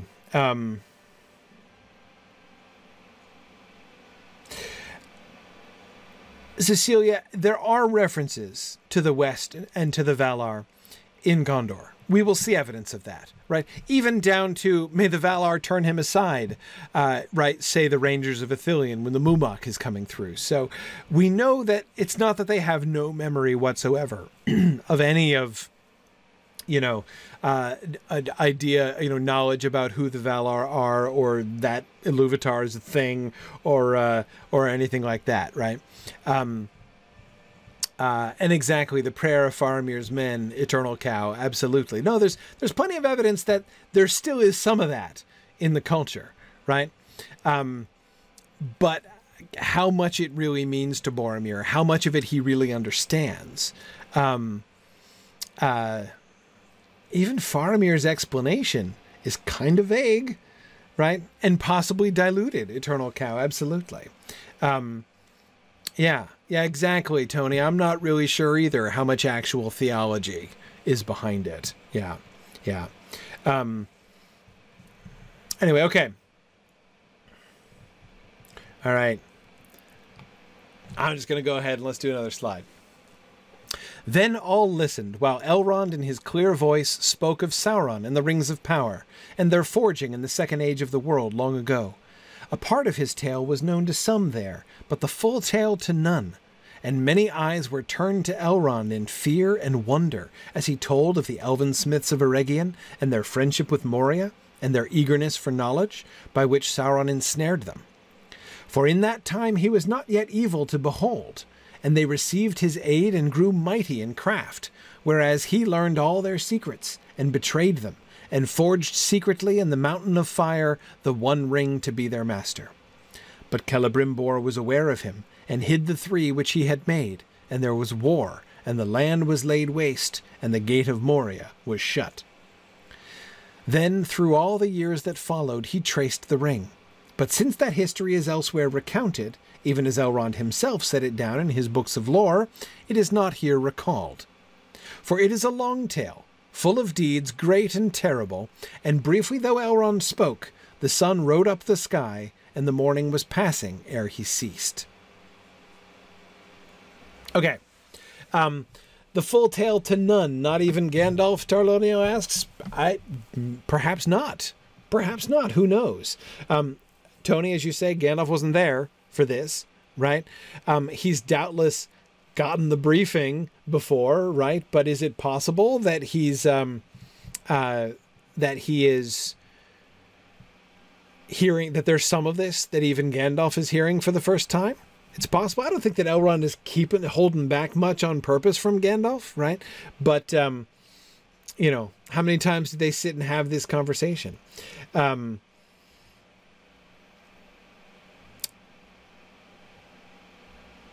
I love the way in which Tolkien transitions from telling us that Elrond is saying these things to telling us about these things, right? And keep in mind, there is very little of this that we would know. We got a very brief version of this from Gandalf back in old chapter 2, right? Chapter 2 of book 1. In the Shadow of the Past, we heard about Celebrimbor and the forging of the Rings of Power, but even there we did not hear all of this detail, right? We don't know any of this. We don't know much of this stuff anyway. Like him not being able to behold and receiving his aid and growing mighty in craft, and him learning their secrets and betraying them. Gandalf didn't say that stuff, right?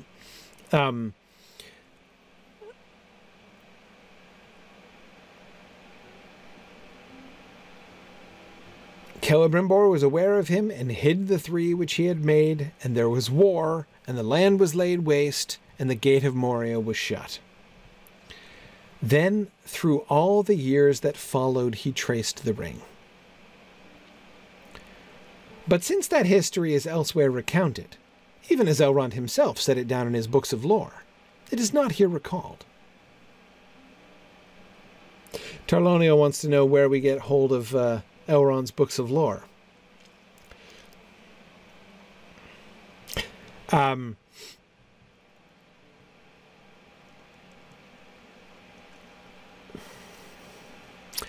Eternal Cow, I do think that Bilbo translated some of them into the Silmarillion. Right? Matt Violinist says, the Marquette University Library, of course.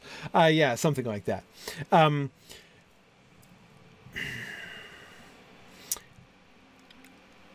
There are a couple things about this here, right? One is Lincoln exactly what you're saying, right? Exactly. Tolkien subtly hinting at his publishers to take up the Silmarillion too. Yeah. Remember that Tolkien publishes The Hobbit, and his first response to the publication of The Hobbit and to the popularity of The Hobbit is to try to use that as a lever to get the Silmarillion published, because he's got all this stuff, right? He's got all this material. So he goes back and he spends a bunch of time in 1937, the year that The Hobbit is published, right, in the build up to publication. He's like, okay, the time is here, the time is here. And so he's rewriting the Quenta Silmarillion, and he's writing the Llamas, and he's probably writing the Embarcanta, all that stuff. So a huge percentage of the stuff that's in Shaping of Middle-earth and The Lost Road, volumes 4 and 5 of the history of Middle-earth. A lot of that stuff he's putting together into what would have been the Akalabate. No, not the Akalabate. Sorry, I mean the Ainulindale. All this stuff, right, that he's compiling. The Annals of Beleriand and the Annals of Valinor. All these things he's putting together into what would have been this really large volume, right? Tolkien is, to say, okay, here it is. It's coming. The day is here, right? They love my book and they're going to say yes to this book. And they don't, of course, say yes to that book. So by the time Tolkien writes that sentence, since that history is elsewhere recounted, even as Elrond himself set it down in his books of lore, it almost feels like an inside joke at that point, right? Like a spoiler, not a spoiler. It's like a teaser. Right? Yes, exactly, Eternal Cow. It's like a wink, wink, nudge, nudge, right? Like, since that history is elsewhere recounted, it's not here recalled. Because you can read about that else. Oh, wait, you can't, right? Gosh, maybe, I know, why don't we all write the publisher and ask them to produce the history that is elsewhere recounted? Because we could totally do that, right? But oh no, gosh, I guess you can't read it, can you? That is tragic. That is tragic. And I cannot, absolutely cannot hear. I can't not hear that in this sentence at all. I cannot not hear that. Yes, I have more where this came from. Absolutely, is sort of the subtext there. No question. And by the way, this sentence is, if it's never stated where the Silmarillion texts come from, right? Like, we know from Bilbo, or through Bilbo, but we know that Bilbo didn't make them up, right? Bilbo those are his translations from the Elvish, and that seems pretty clear. But what was he translating? Who wrote what he translated, right?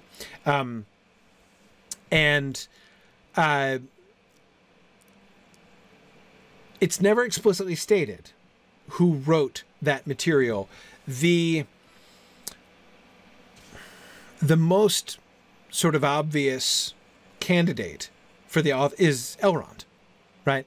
And if you want to believe that Elrond is the one who composed the Silmarillion, ultimately, like is the guy who wrote the Elvish lore, which Bilbo was translating, then this sentence is your best evidence for that.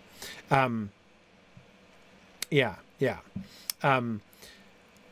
Trifle says Sauron defeated gives authorship of the Akalabeth to Elendil. Yeah, well, the Akalabeth is in a different place, especially after we talked about this a lot in the context of the Notion Club papers and the drowning of Anadune and our discussion of Sauron defeated, where all of that stuff, the Akalabeth stuff specifically, came in while he was making up Adunaic and beginning to do the human perspective. And a massive percentage of the published Akalabeth is taken word for word out of the alternate history text, the from the human point of view text that he wrote, which involved a completely different take, even a completely different theology, ultimately, on the history of Beleriand and ultimately leading up to the drowning of Numenor. So,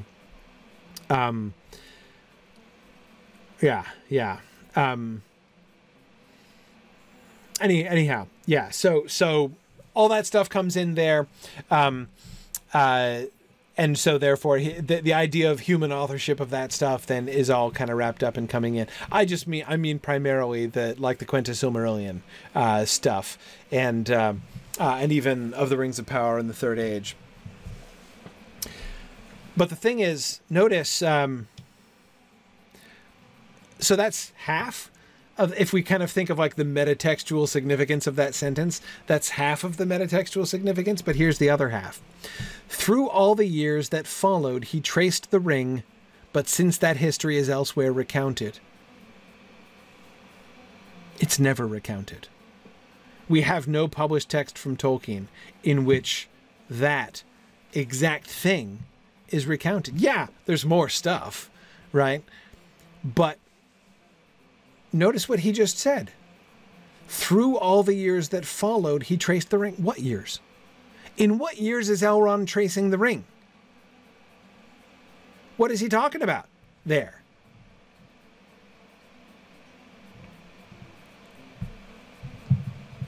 Starting from the war of the first War of the Ring, right? Starting from the war with Celebrimbor. See, no, I don't think, I used to think that. I used to think that he is referring forward to the story that Gandalf is going to tell, tracing the ring from the battle of at the Last Alliance, right? From the taking of the Ring of Sauron to the present. But that, I think, is not at all what he's talking about. Then through all the years that followed, that is, that followed the time when the land was laid waste and the gate of Moria was shut, what he just talked about. After the Rings of Power were forged, and there was the falling out between Celebrimbor and Sauron, what happened to the Ring of Power then?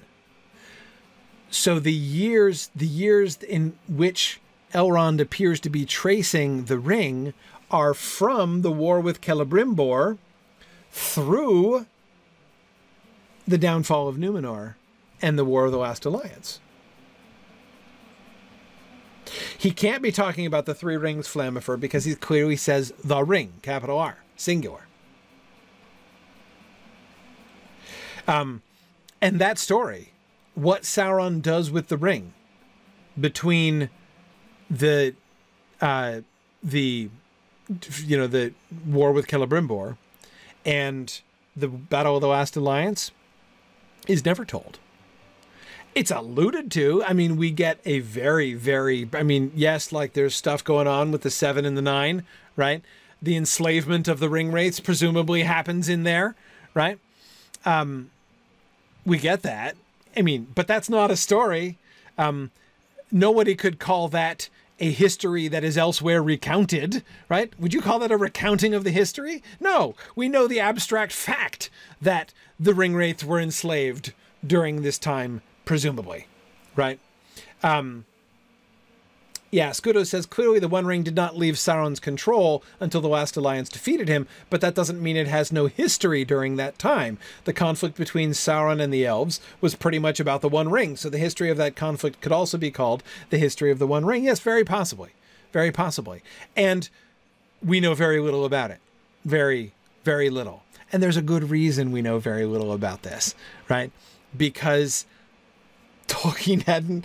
He wrote a lot of stuff. The Silmarillion contains a lot of material, right? And by the time we're here, we've already had, 5 good volumes of the history of Middle-earth's worth of material from these days. And yet, the Great Ring had not been invented yet. Sauron existed. Celebrimbor existed, sort of. But the Ring of Power had not existed. It didn't exist until he was writing what is now chapter 3 of the Fellowship of the Ring, right? So the Silmarillion elements, right, so the Akalabath, even the Akalabath really, but again, all of the post-First Age stuff, right, all of the post-War of Wrath stuff,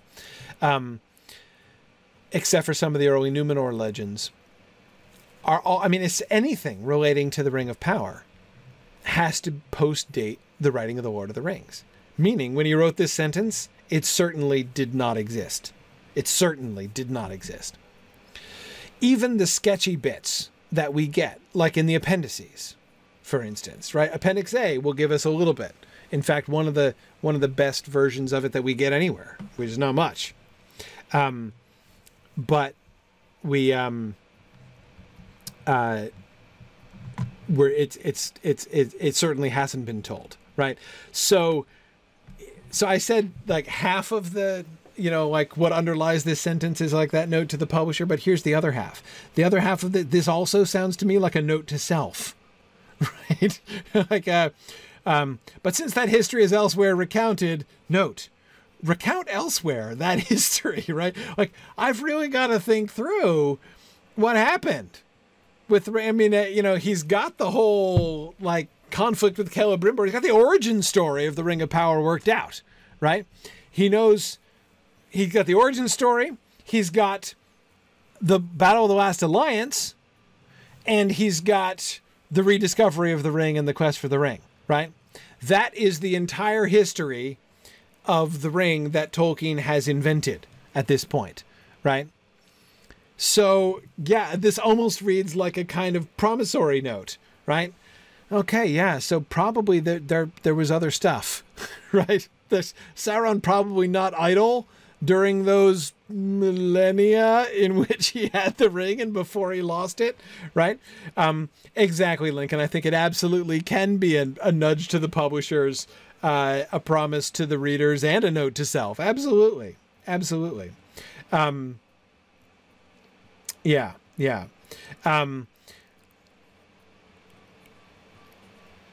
Anyway, so there's a lot of meta text in that sentence that I can't not hear when I hear them talking about that.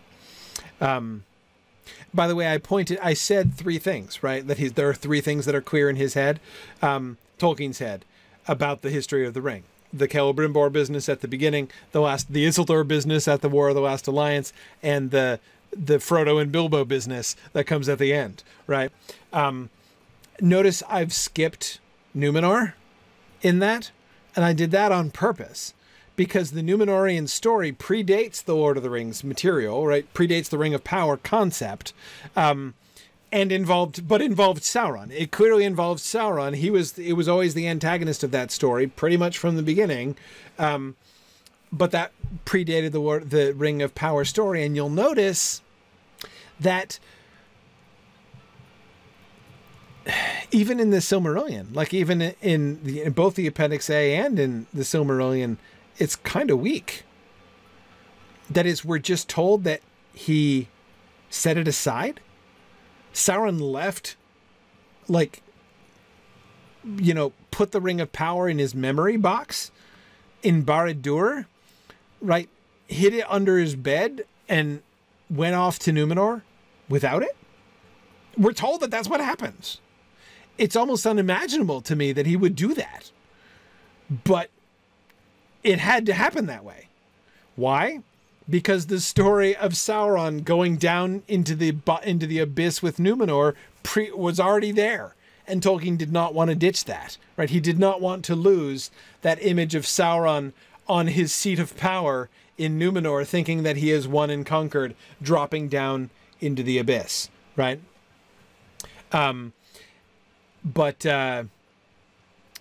So in order to reconcile the Númenórean story, which he had already written and was continuing to develop even after he'd written even as he was writing the Lord of the Rings, in one of those, the Notion Club paper stuff in which Adunaic and the drowning of Anadune and all of that enrichment of the Númenor story that we were talking about in the Sauron Defeated class last year, all that stuff happened in the middle of writing the Two Towers, right? So the idea was there and it continues being developed, but the Ring of Power, there's no sign of the Ring of Power, even in that material, even in the Sauron Defeated material, about Sauron. So,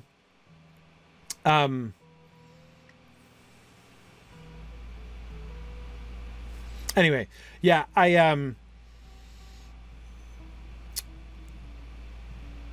as I say, that story, the story of Sauron in Númenor, is in that way, I think, never really fully reconciled to the story of the Ring of Power.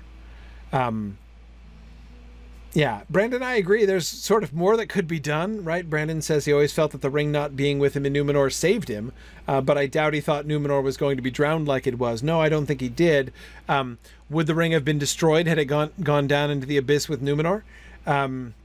Would he have been permanently crippled in that way? Perhaps, yeah. Yeah.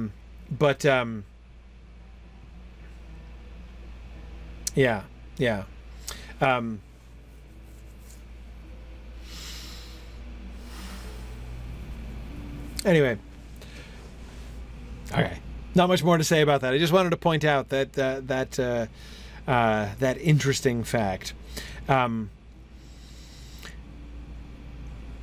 also just to remind us that we as Silmarillion readers might feel kind of smug as we're going through this passage, right? We might be tempted to be all like, yeah, no, we know this story. We know exactly what he's talking about. No, we are among the people who are be getting an eye opener were we hearing this this story. A part of his tale was known to some. A part of his tale might be known to us, right? But the full tale is certainly not known to us. Yeah. Yeah, I agree, Tony. It does help to explain why the Akalabeth and the Rings of Power story are told separately in the Silmarillion. Yeah. Yes, it does. Yes, it does.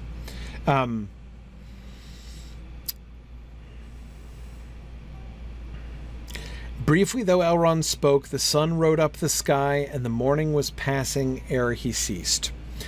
So Elrond takes hours telling this story. Hours telling this story. And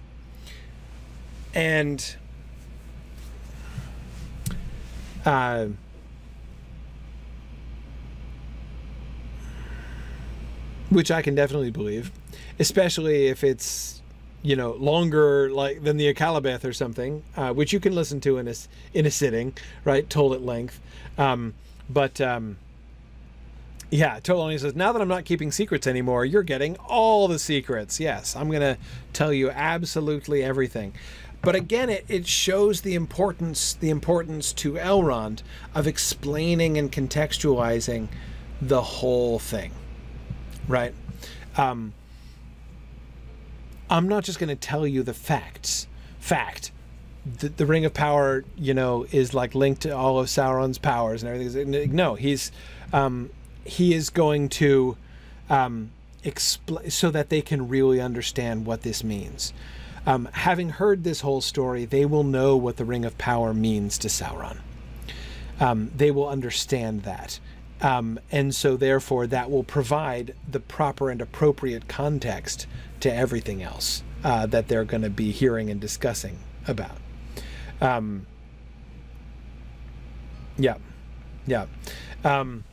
Okay. I'm tempted to go for a fourth slide, but I shouldn't. It is field trip time, and we should stop there. We're going to get next Elrond's personal reminiscences as he goes back and begins to bring the story from the Second Age into the Third Age. Even though Elrond has been present for everything that he described. He wasn't there. He didn't live with Celebrimbor at the time. He was still out with Gilgalad by the coast. So he was geographically removed from that. But he has been, he's been around. He's been in Middle-earth for this whole time, and of course was directly involved with the wars after the death of Celebrimbor. So, okay. I know, Tony, we're going through the council pretty fast, right? Not bad. 3 slides tonight. Whoo-wee. All right. I agree, Tony. Galadriel should be here too, but as she doesn't exist yet, she's not here. Okay. Very good. So we will resume with Elrond's personal recollections next time, and then get into his further discussions. Okay. So I'm going to say thank you to everybody. We're going to close our text discussion tonight, and we're going to shift to doing our field trip. So I'm going to say good night to the folks on Twitter, and you guys can join us on twitch.tv/SignumU if you would like to follow along for the field trip. So thanks very much, everybody. Okay. Good evening, everyone. Good evening, Valori. How are you? Fine. Happy New Year and happy anniversary, I guess. Wow. Absolutely. Our 3rd anniversary. We've been 3 full years here in our travels. That is kind of amazing. Yeah. It's been beginning our 4th year. Fun journey. Yeah. Wow. Yep. Still kind of boggles me. Sorry. Tolkien's birthday, January 3rd, 2017, was when we started. 2017 really feels like a long time ago at this point. Yeah, it feels like man, what a year this has been. What do you mean it's only January right now? What? Right, exactly. Okay. Oh, yeah. And actually, before we get too deep into it, Ambrosius Aurelianus, thank you for reminding me. I meant to say this at the beginning. A quick reminder that tomorrow night we are starting our discussion of C.S. Lewis's Out of the Silent Planet in our Mythgard Academy discussions. So for those of you who would like, having read The Lost Road and Notion Club papers with me, if you would like to look at the C.S. Lewis side of that bargain, we're going to do Out of the Silent Planet starting tomorrow night. So there we go. All right. Thank you for the reminder. Okay. Let us head out. We're headed to Thorn's Gate, and it's now much easier to take a direct horse. We don't have to... That road up north from Kellendeem, which we rode down like 50 times, we can be done doing stables that. And Gondman, and yeah. Exactly.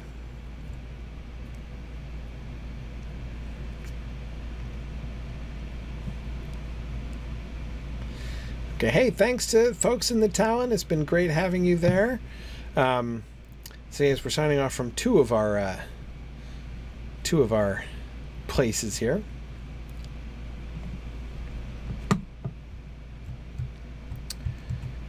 Boop. All right. Gonna mount up here and get to the stable master. And so today I believe we're looking at the housing area. Yeah, we're going to start in the housing area, which is, I believe, where I left off last time. Yeah. We'll have a look around there in the housing area, and then we will continue our... We kind of have seen most of the sort of western side. What can I do for you? Oops, wrong horse. Oh, no. Yeah, not the winter What can I one. do for you? Not the festival steed. Yeah, okay, Not that's the different. festival, although that can take you immediately there afterwards. But Oh, sorry. Excuse me. bless you. Salud. Thank you.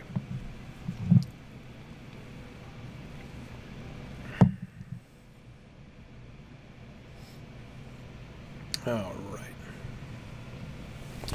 Very good. Let me... Okay. Excellent. So...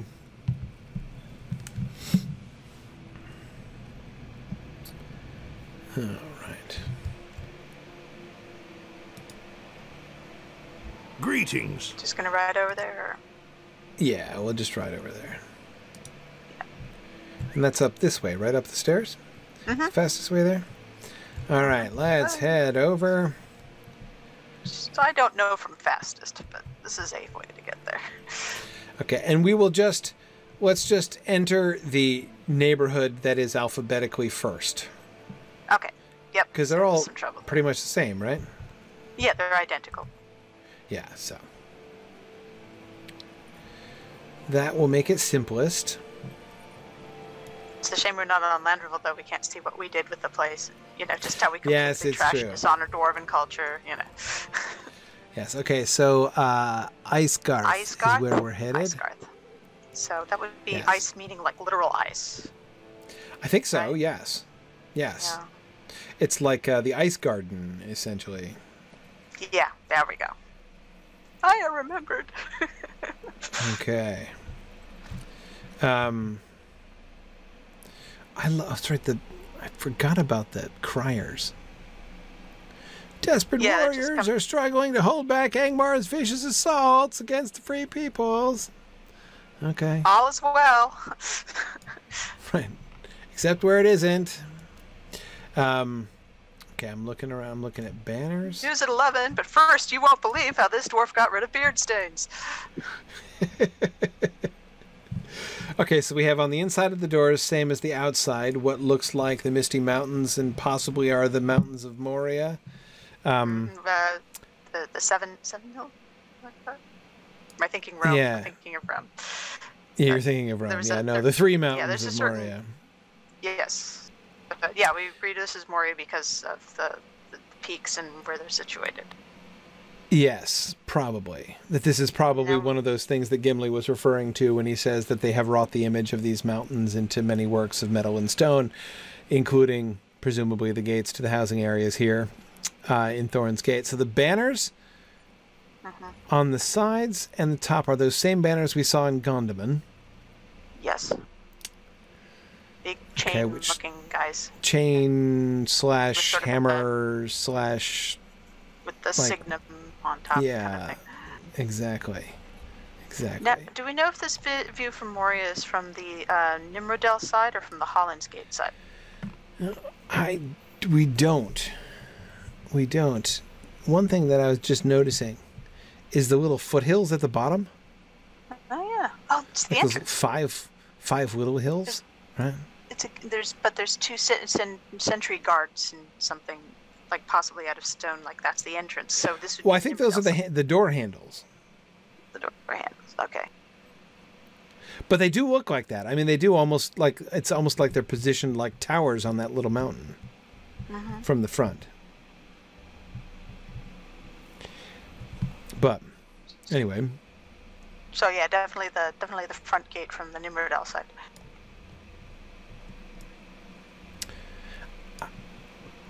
Probably from the Nimmerdale side. Probably. Well, the other one was pretty inconspicuous and was hidden to look like the mountain. It's not quite as impressive as this little entryway here.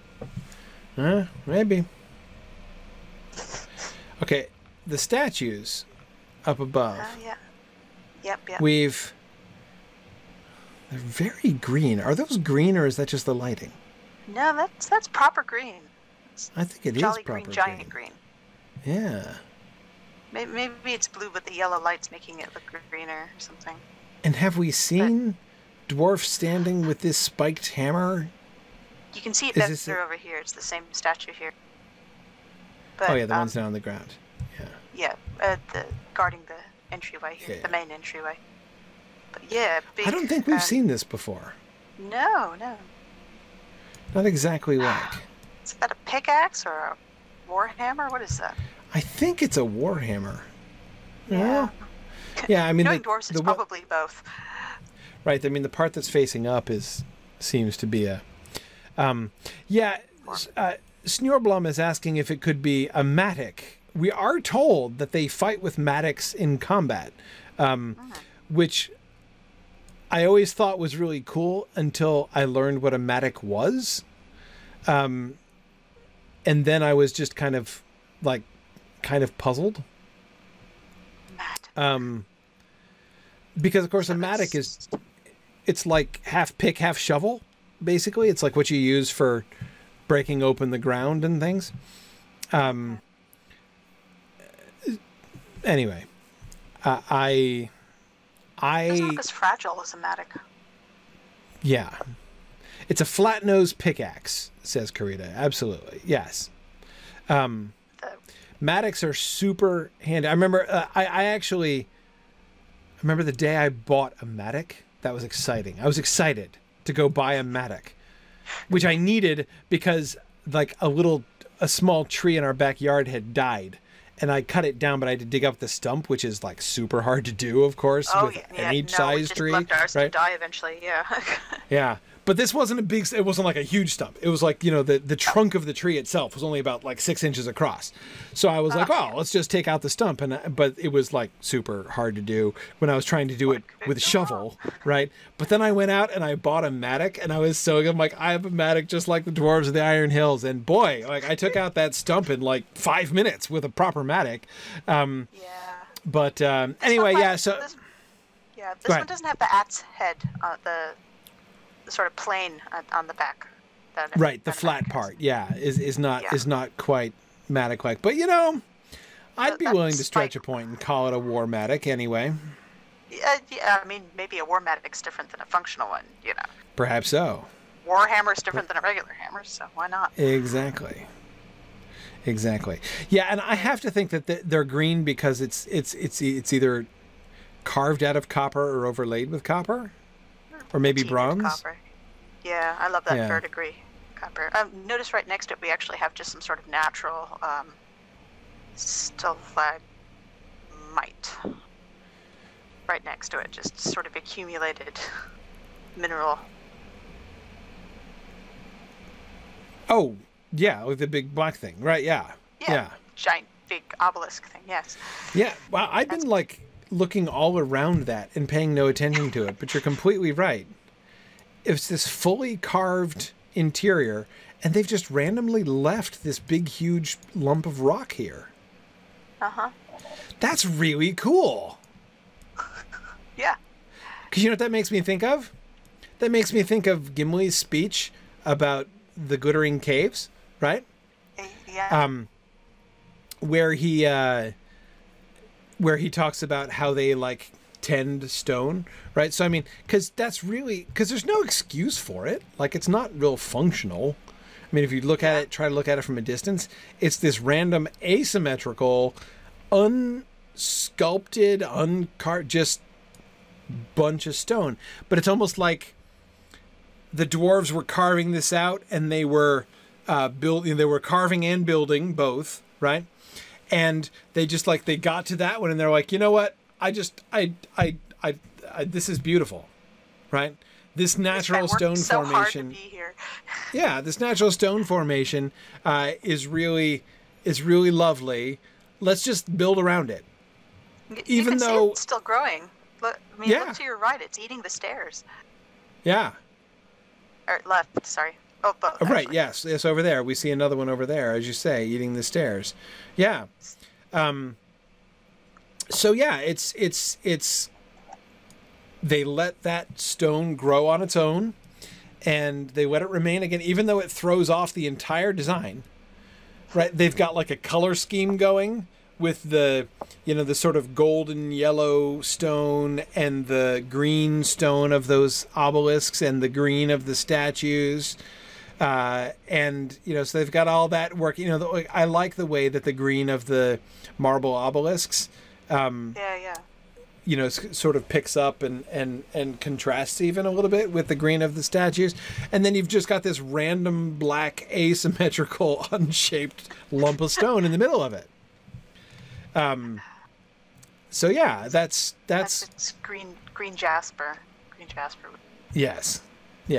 So yeah, that's really cool. See, there's another one over here by these stairs, but again, it's not symmetrical. It's on the other side. It's not oozing over the stairs to quite the same degree. It's like how people will incorporate trees into building if they're old and beautiful enough. Yeah.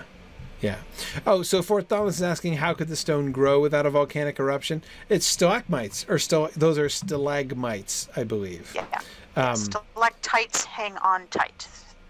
Because if we have the like when we look around here, these appear to be stalagmites of a similar kind. Yep. Yeah. So there would have to be a drip in the ceiling somewhere. I agree that there doesn't seem to be a complementary point above that it's growing from, but it is possible. It's hard to tell. I can't look up that far without just looking at my horse's undercarriage. It is kind of hard to see for sure what is up in the stone above it. The ceiling part was open above them, so it would certainly be possible. It's also possible that either some of the stalactites fell, or that some of the stalactites, like they might have chosen to take some of those out to smooth the ceiling. So they opted to remove some of the stalactites, but they left the stalagmites growing. I don't know. It's possible. Yep. You could even imagine, of course, both if live and dead. So. Yes. It's possible that even if they wanted to take out the stalactite, I can imagine the dwarves, by some feat of engineering, actually contriving to have a drip continue onto the stone there so that the stalagmite could continue to grow even if they took out the stalactites up above. That is true. I mean, with all the living area here, living bacteria is not conducive to healthy caves, but I wouldn't be surprised if dwarves managed it. Yeah, it's quite possible. So yeah, no, I think that I am suggesting, Kit, that the dripping could definitely continue, could even be, in a sense, artificially fostered, right? Like a sandbar. Yeah, absolutely. Why not? I love that. I'm enchanted by that idea. I love it. That would be. This would remember again Gimli's words about tending those groves of flowering stone, right? A very similar thing we could understand to be going on. We could understand to be going on here. Okay, so who's this?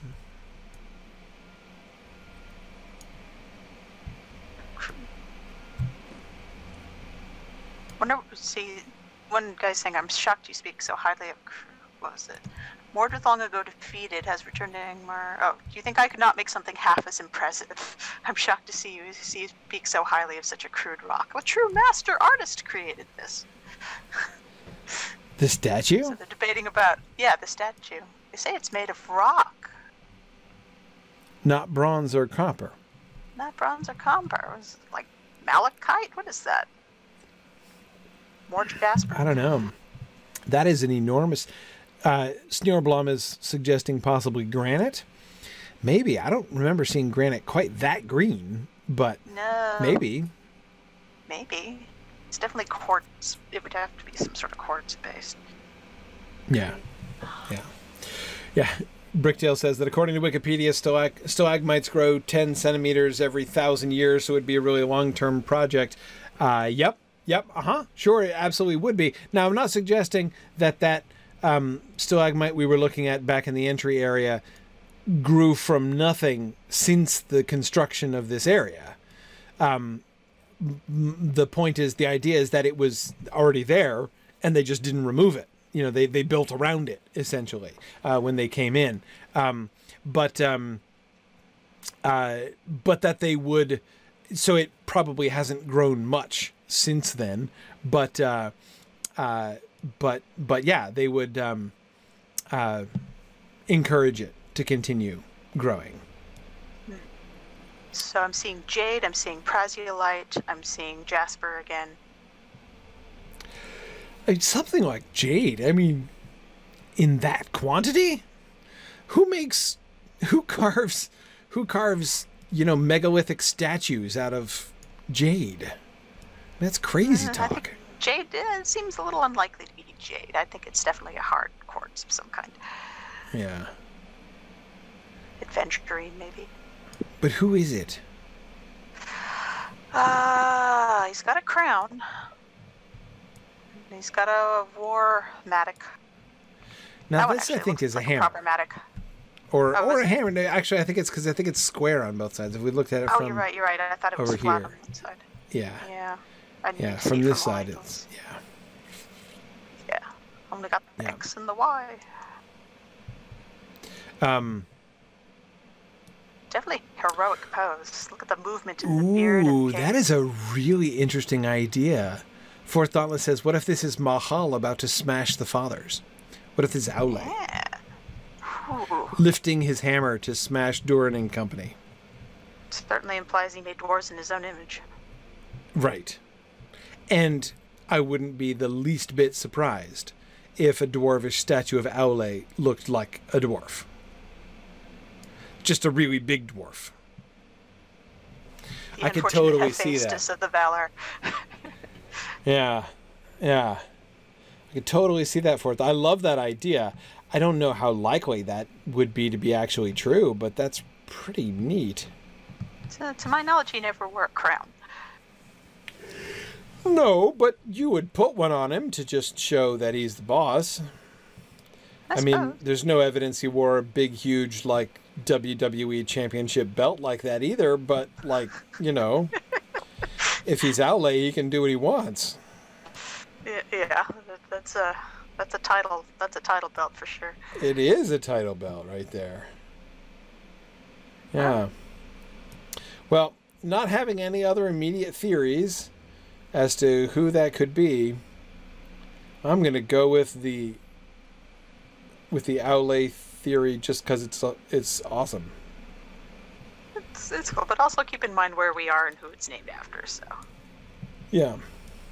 It could just be Thorin, you're suggesting? Yeah, I mean, this is the neighborhood of Thorin, so. Yeah. Let's see if we can find any more evidence, maybe. Yeah. Okay. It's a beautiful day in the neighborhood. So I'm just looking around at like a random house over here. Of course, like people erect the things in their yard. So, like this tree is not native here. Where's the tree I from? already see some... Oh, it's a Fangorn Huorn, okay. Oh, yeah. So look at the bright colors on this. This is much brighter color than we usually see in dwarf architecture. The stone, you mean like the red stone? Bright red. Yeah. It definitely looks like paint. You can see where some of it's dripped over time into the gutters. Oh. So you think this is painted, like painted marble? Or maybe coated or shellacked. Shellacked. Time to re-shellac the house. How else? Well, Yeah? You got to keep water out of the joints, especially if it's dripping like this all the time. Why not? Why not? Caulk it. You have, caulk it and Yeah. seal it. Well, that is interesting. I mean, even that by itself, by the way, seems an interesting thing, which now that we think about that, we can see evidence for that kind of thing. Look how the red is running down the sides here. And we saw that too with the green, even as far back as Keladul, the port city, with the green was running down. I do know, as far as pigments go, red is a very durable color. Yeah. Places like Ireland and other places that are cold and wet, they like to use red pigment because it can withstand the wet elements a lot better. Yeah, so yeah, there could be some rust involved, but again, just look at the right below the top of this. You can see the red kind of running down the sides. Mm-hmm. And that's interesting. I would not necessarily have assumed that the dwarves would paint, like would color stone artificially. It'd be a bit like staining, like really, well, it's like it depends on the stone. I guess it's like, you know, how have you ever met like a woodworker, like who does like real nice furniture? He'll always tell you that, you know, if it's a really nice wood, you don't stain it. You stain the crappy wood to look like better wood. Right. I Maybe was just coming up here because I stone saw this bricks. building that looked different. Mm-hmm. But also notice despite the color, there were very similarities to that house we saw on the hill, the woodcutter's lodge. Oh yeah, sure. No, the architecture, the structure of it was all very, very Longbeardish. Yeah. From beginning to end.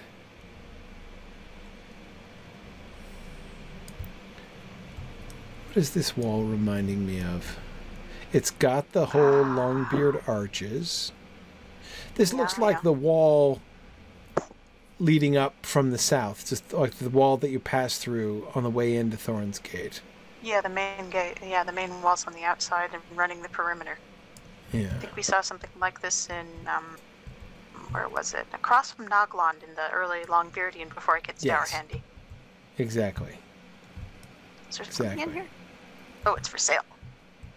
Oh, there's a house for sale here? You want to go inside and take a look? I mean, it's unfurnished, but... Oh, hey, there's... Yeah, where? Which one? Right. Oh, yeah, right the here. one with the flashing This one's for sign. sale, which means we can take Which a means tour. we can go in. Yeah. Nice. Ooh, oh, this Now, is lovely. This one does not have the brightly painted exterior, which probably implies it's made of nicer stone. Yes, you've got this whole courtyard here. Oh, I get it. The small houses were made with cheaper stone. Right, sure. So that's why it's painted. Makes so the perfect nicer sense. the house, the less you're going to see those artificial colors. Okay. The stone speaks for itself. Highly polished floor stones in here.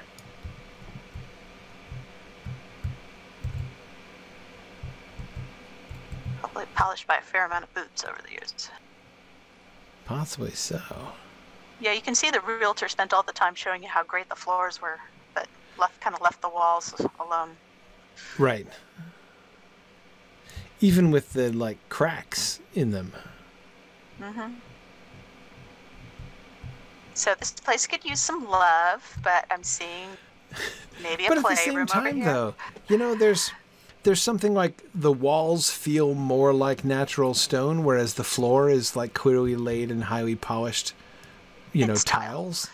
Yeah. Notice the sort of windows here don't have the bright glowing glass like we usually see either. It's either dingy or that part just isn't in there. Right, yeah, it does look like it's just stone.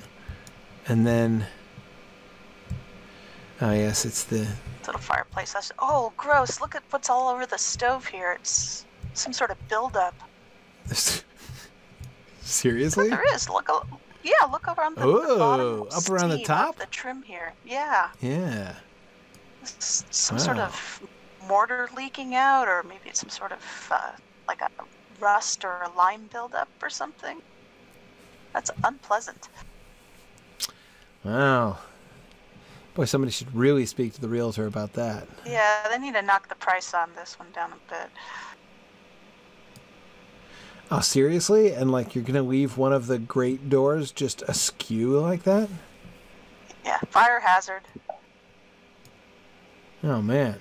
Well, then again, there's nothing to catch fire here, really. Not unless It's these true. are cheap This is not tiles a made big out of fire compressed- risk, this house, yeah. Yeah, unless the tiles are made out of compressed powder, and then we're in trouble. Well, yes. Yes, I suppose we Really would low be. ceilings. Of course, I was always almost as low as Hobbits. I was always very disappointed that I couldn't cook at the stove in my personal house. I actually have a personal house here in Thorin's Gate. Mm-hmm. I remember we had our big fellowship house for Mythgard and Yep. Landerval, I believe. Yep, we do. Next time we're in Landerval, we can peek in at it. Yep. Look at the trim's very nice. I like the trims on this room here. Again with the 5s. Mm-hmm. Just like that little trim along the bottom of the door beneath like what looked like foothills in front of the the mountains of Moria there. The pattern of these 5 overlapping squares is interesting. Interesting because I don't understand it. Me neither. On the floor we have that. Okay, so I also... This does look like a window or a mirror or something, but it's neither. I mean, this seems to be just stone in there. Yeah, usually we see a jewel sticking out of it and glowing. Yeah, that does happen or can happen, but I don't really understand what the function of these things is, or if there is a function, if it's just decorative. Maybe it's like a very thin stone, like a mica, or maybe some kind of horn, and the light from so it could be inside supposed to shine translucent? outside. Yeah, it could be Right. translucent. Isinglass, something, I don't know. Possibly. So when we see it glowing, it just means there's a light on the inside. Does it glow on the outside? I don't know.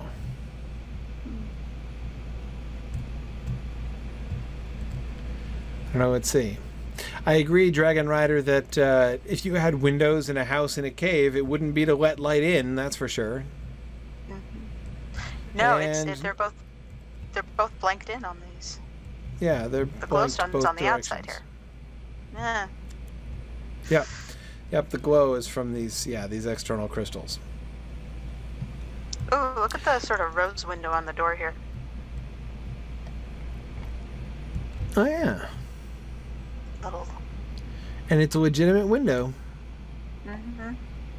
little sexagonal flower thing here, Yeah. or a snowflake. Yeah. It seems to be glass. And Dragon Rider, also about the light, you'll notice that it's snowing. We are open to the sky, not everywhere, but in places. See, like there's a hole right there. So it's nighttime outside, but daylight would come in here. Which is also not great for the stalagmites and stalactites. They would Right. need to be tended to keep going. Right.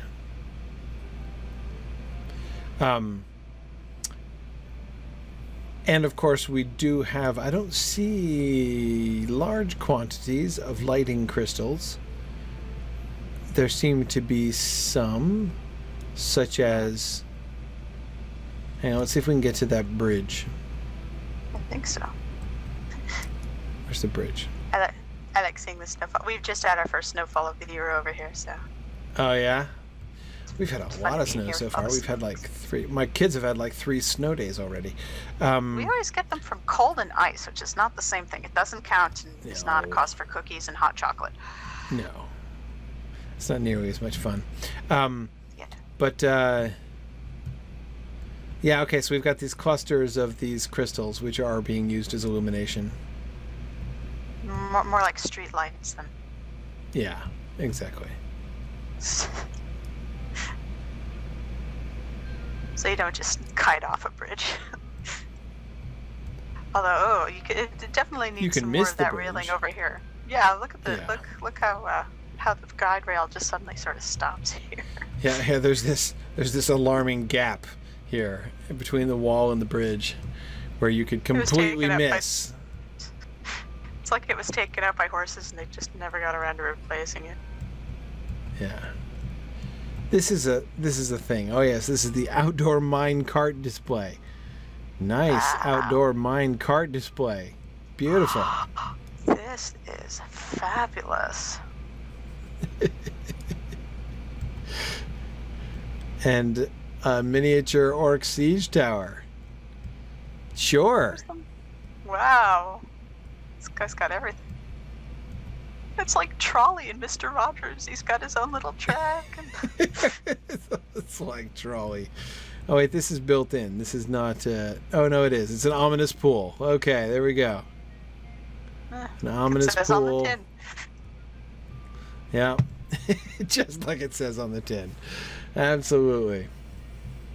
There's that statue. Amathorn, people get yard. You get yard items as quest items, quest rewards in various places. I have a bunch of very random things at my own personal house when I think to go back there and put them there. But yeah, there's a bunch of different places you could go and things that you can do to get yard items. Things like buckets of tentacles and tents and giant rocks. Yeah. Oh man, this huge statue is a yard item too. I thought that was... It is? Oh, yeah. Oh, it's Dan. The Danelick. Yeah, Danelick. The Danelick. Okay, so apparently that's the same one as, that's like the Matic statue. He's not green here, but that looks to be... That is exactly right. Yeah, I think that's it. So the other one, so that was Dan all along. Okay. Interesting. Okay. Right, so you get this in the Iron Hills, Snurblom? I can believe that. Yep. Cool. Thank you, Home of the Twin Guards, for educating us with that. Neat. That was awesome. Okay, Your house cool. is awesome. Well, we should probably go pretty soon, as it's getting quite late now. I just wanted to go down to one of these columns and take a look at that. The artificial columns, not the natural columns.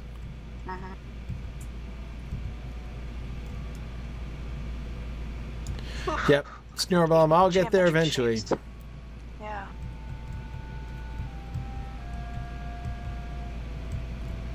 Got all the geometric shapes on. They almost look like the images, the Signum that was on the banner. Yeah. It does look a little bit like that. Yeah, I'm going up top here. So here we go. Love all the geometric patterns and the tiles on the floor and on everything. Very Art Deco. Very appropriate for us being in the 20s now.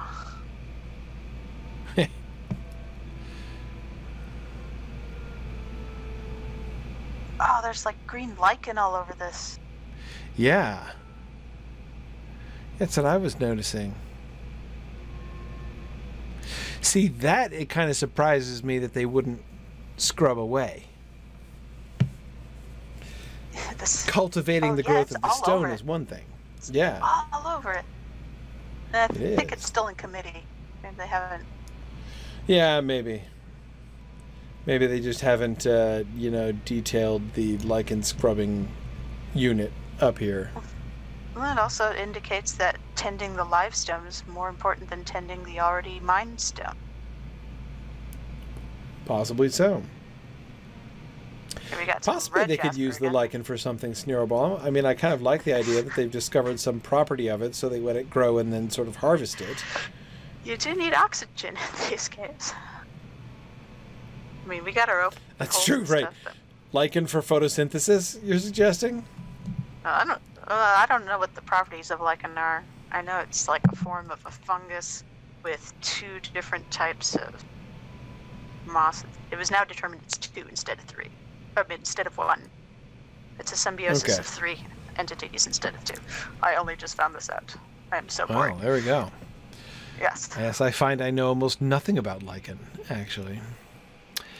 It doesn't seem to be bioluminescent, Snurblom. I mean, that's a good suggestion, but it doesn't look like it is. Maybe it's delicious. Who knows? Maybe you could just come down and, like, lick the pillar, and that's, like... a thing, like You want to go just have- rock-clicking, laddie. you just have a big party here in the public square, and like everyone can just go and browse on the pillar.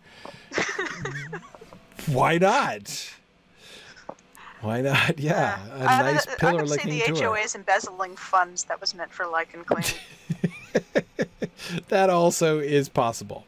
There have been cutbacks this year, so the lichen is raging out of control. But for some reason, Snorri has that new snow blower. Exactly. Emma Thorne, I agree. I think it would if Standing Stone included a dwarf just standing next to one of these columns and licking it. That would be hilarious. That would be excellent. Just no explanation, no dialogue, just a dwarf licking the column. Yeah, that would be completely epic. Yes, they would. Right. Going through only at times of festival. Yeah. Or can they have it like, would different pillars have different flavors possibly? Like you could kind of, the tricks and troves. Yeah, you have like the sampler, right? You have to trick people into thinking it tastes good. It's like find the mango flavored pillar, like in this, it's there could be so black many. licorice. Last earwax. Yeah, exactly.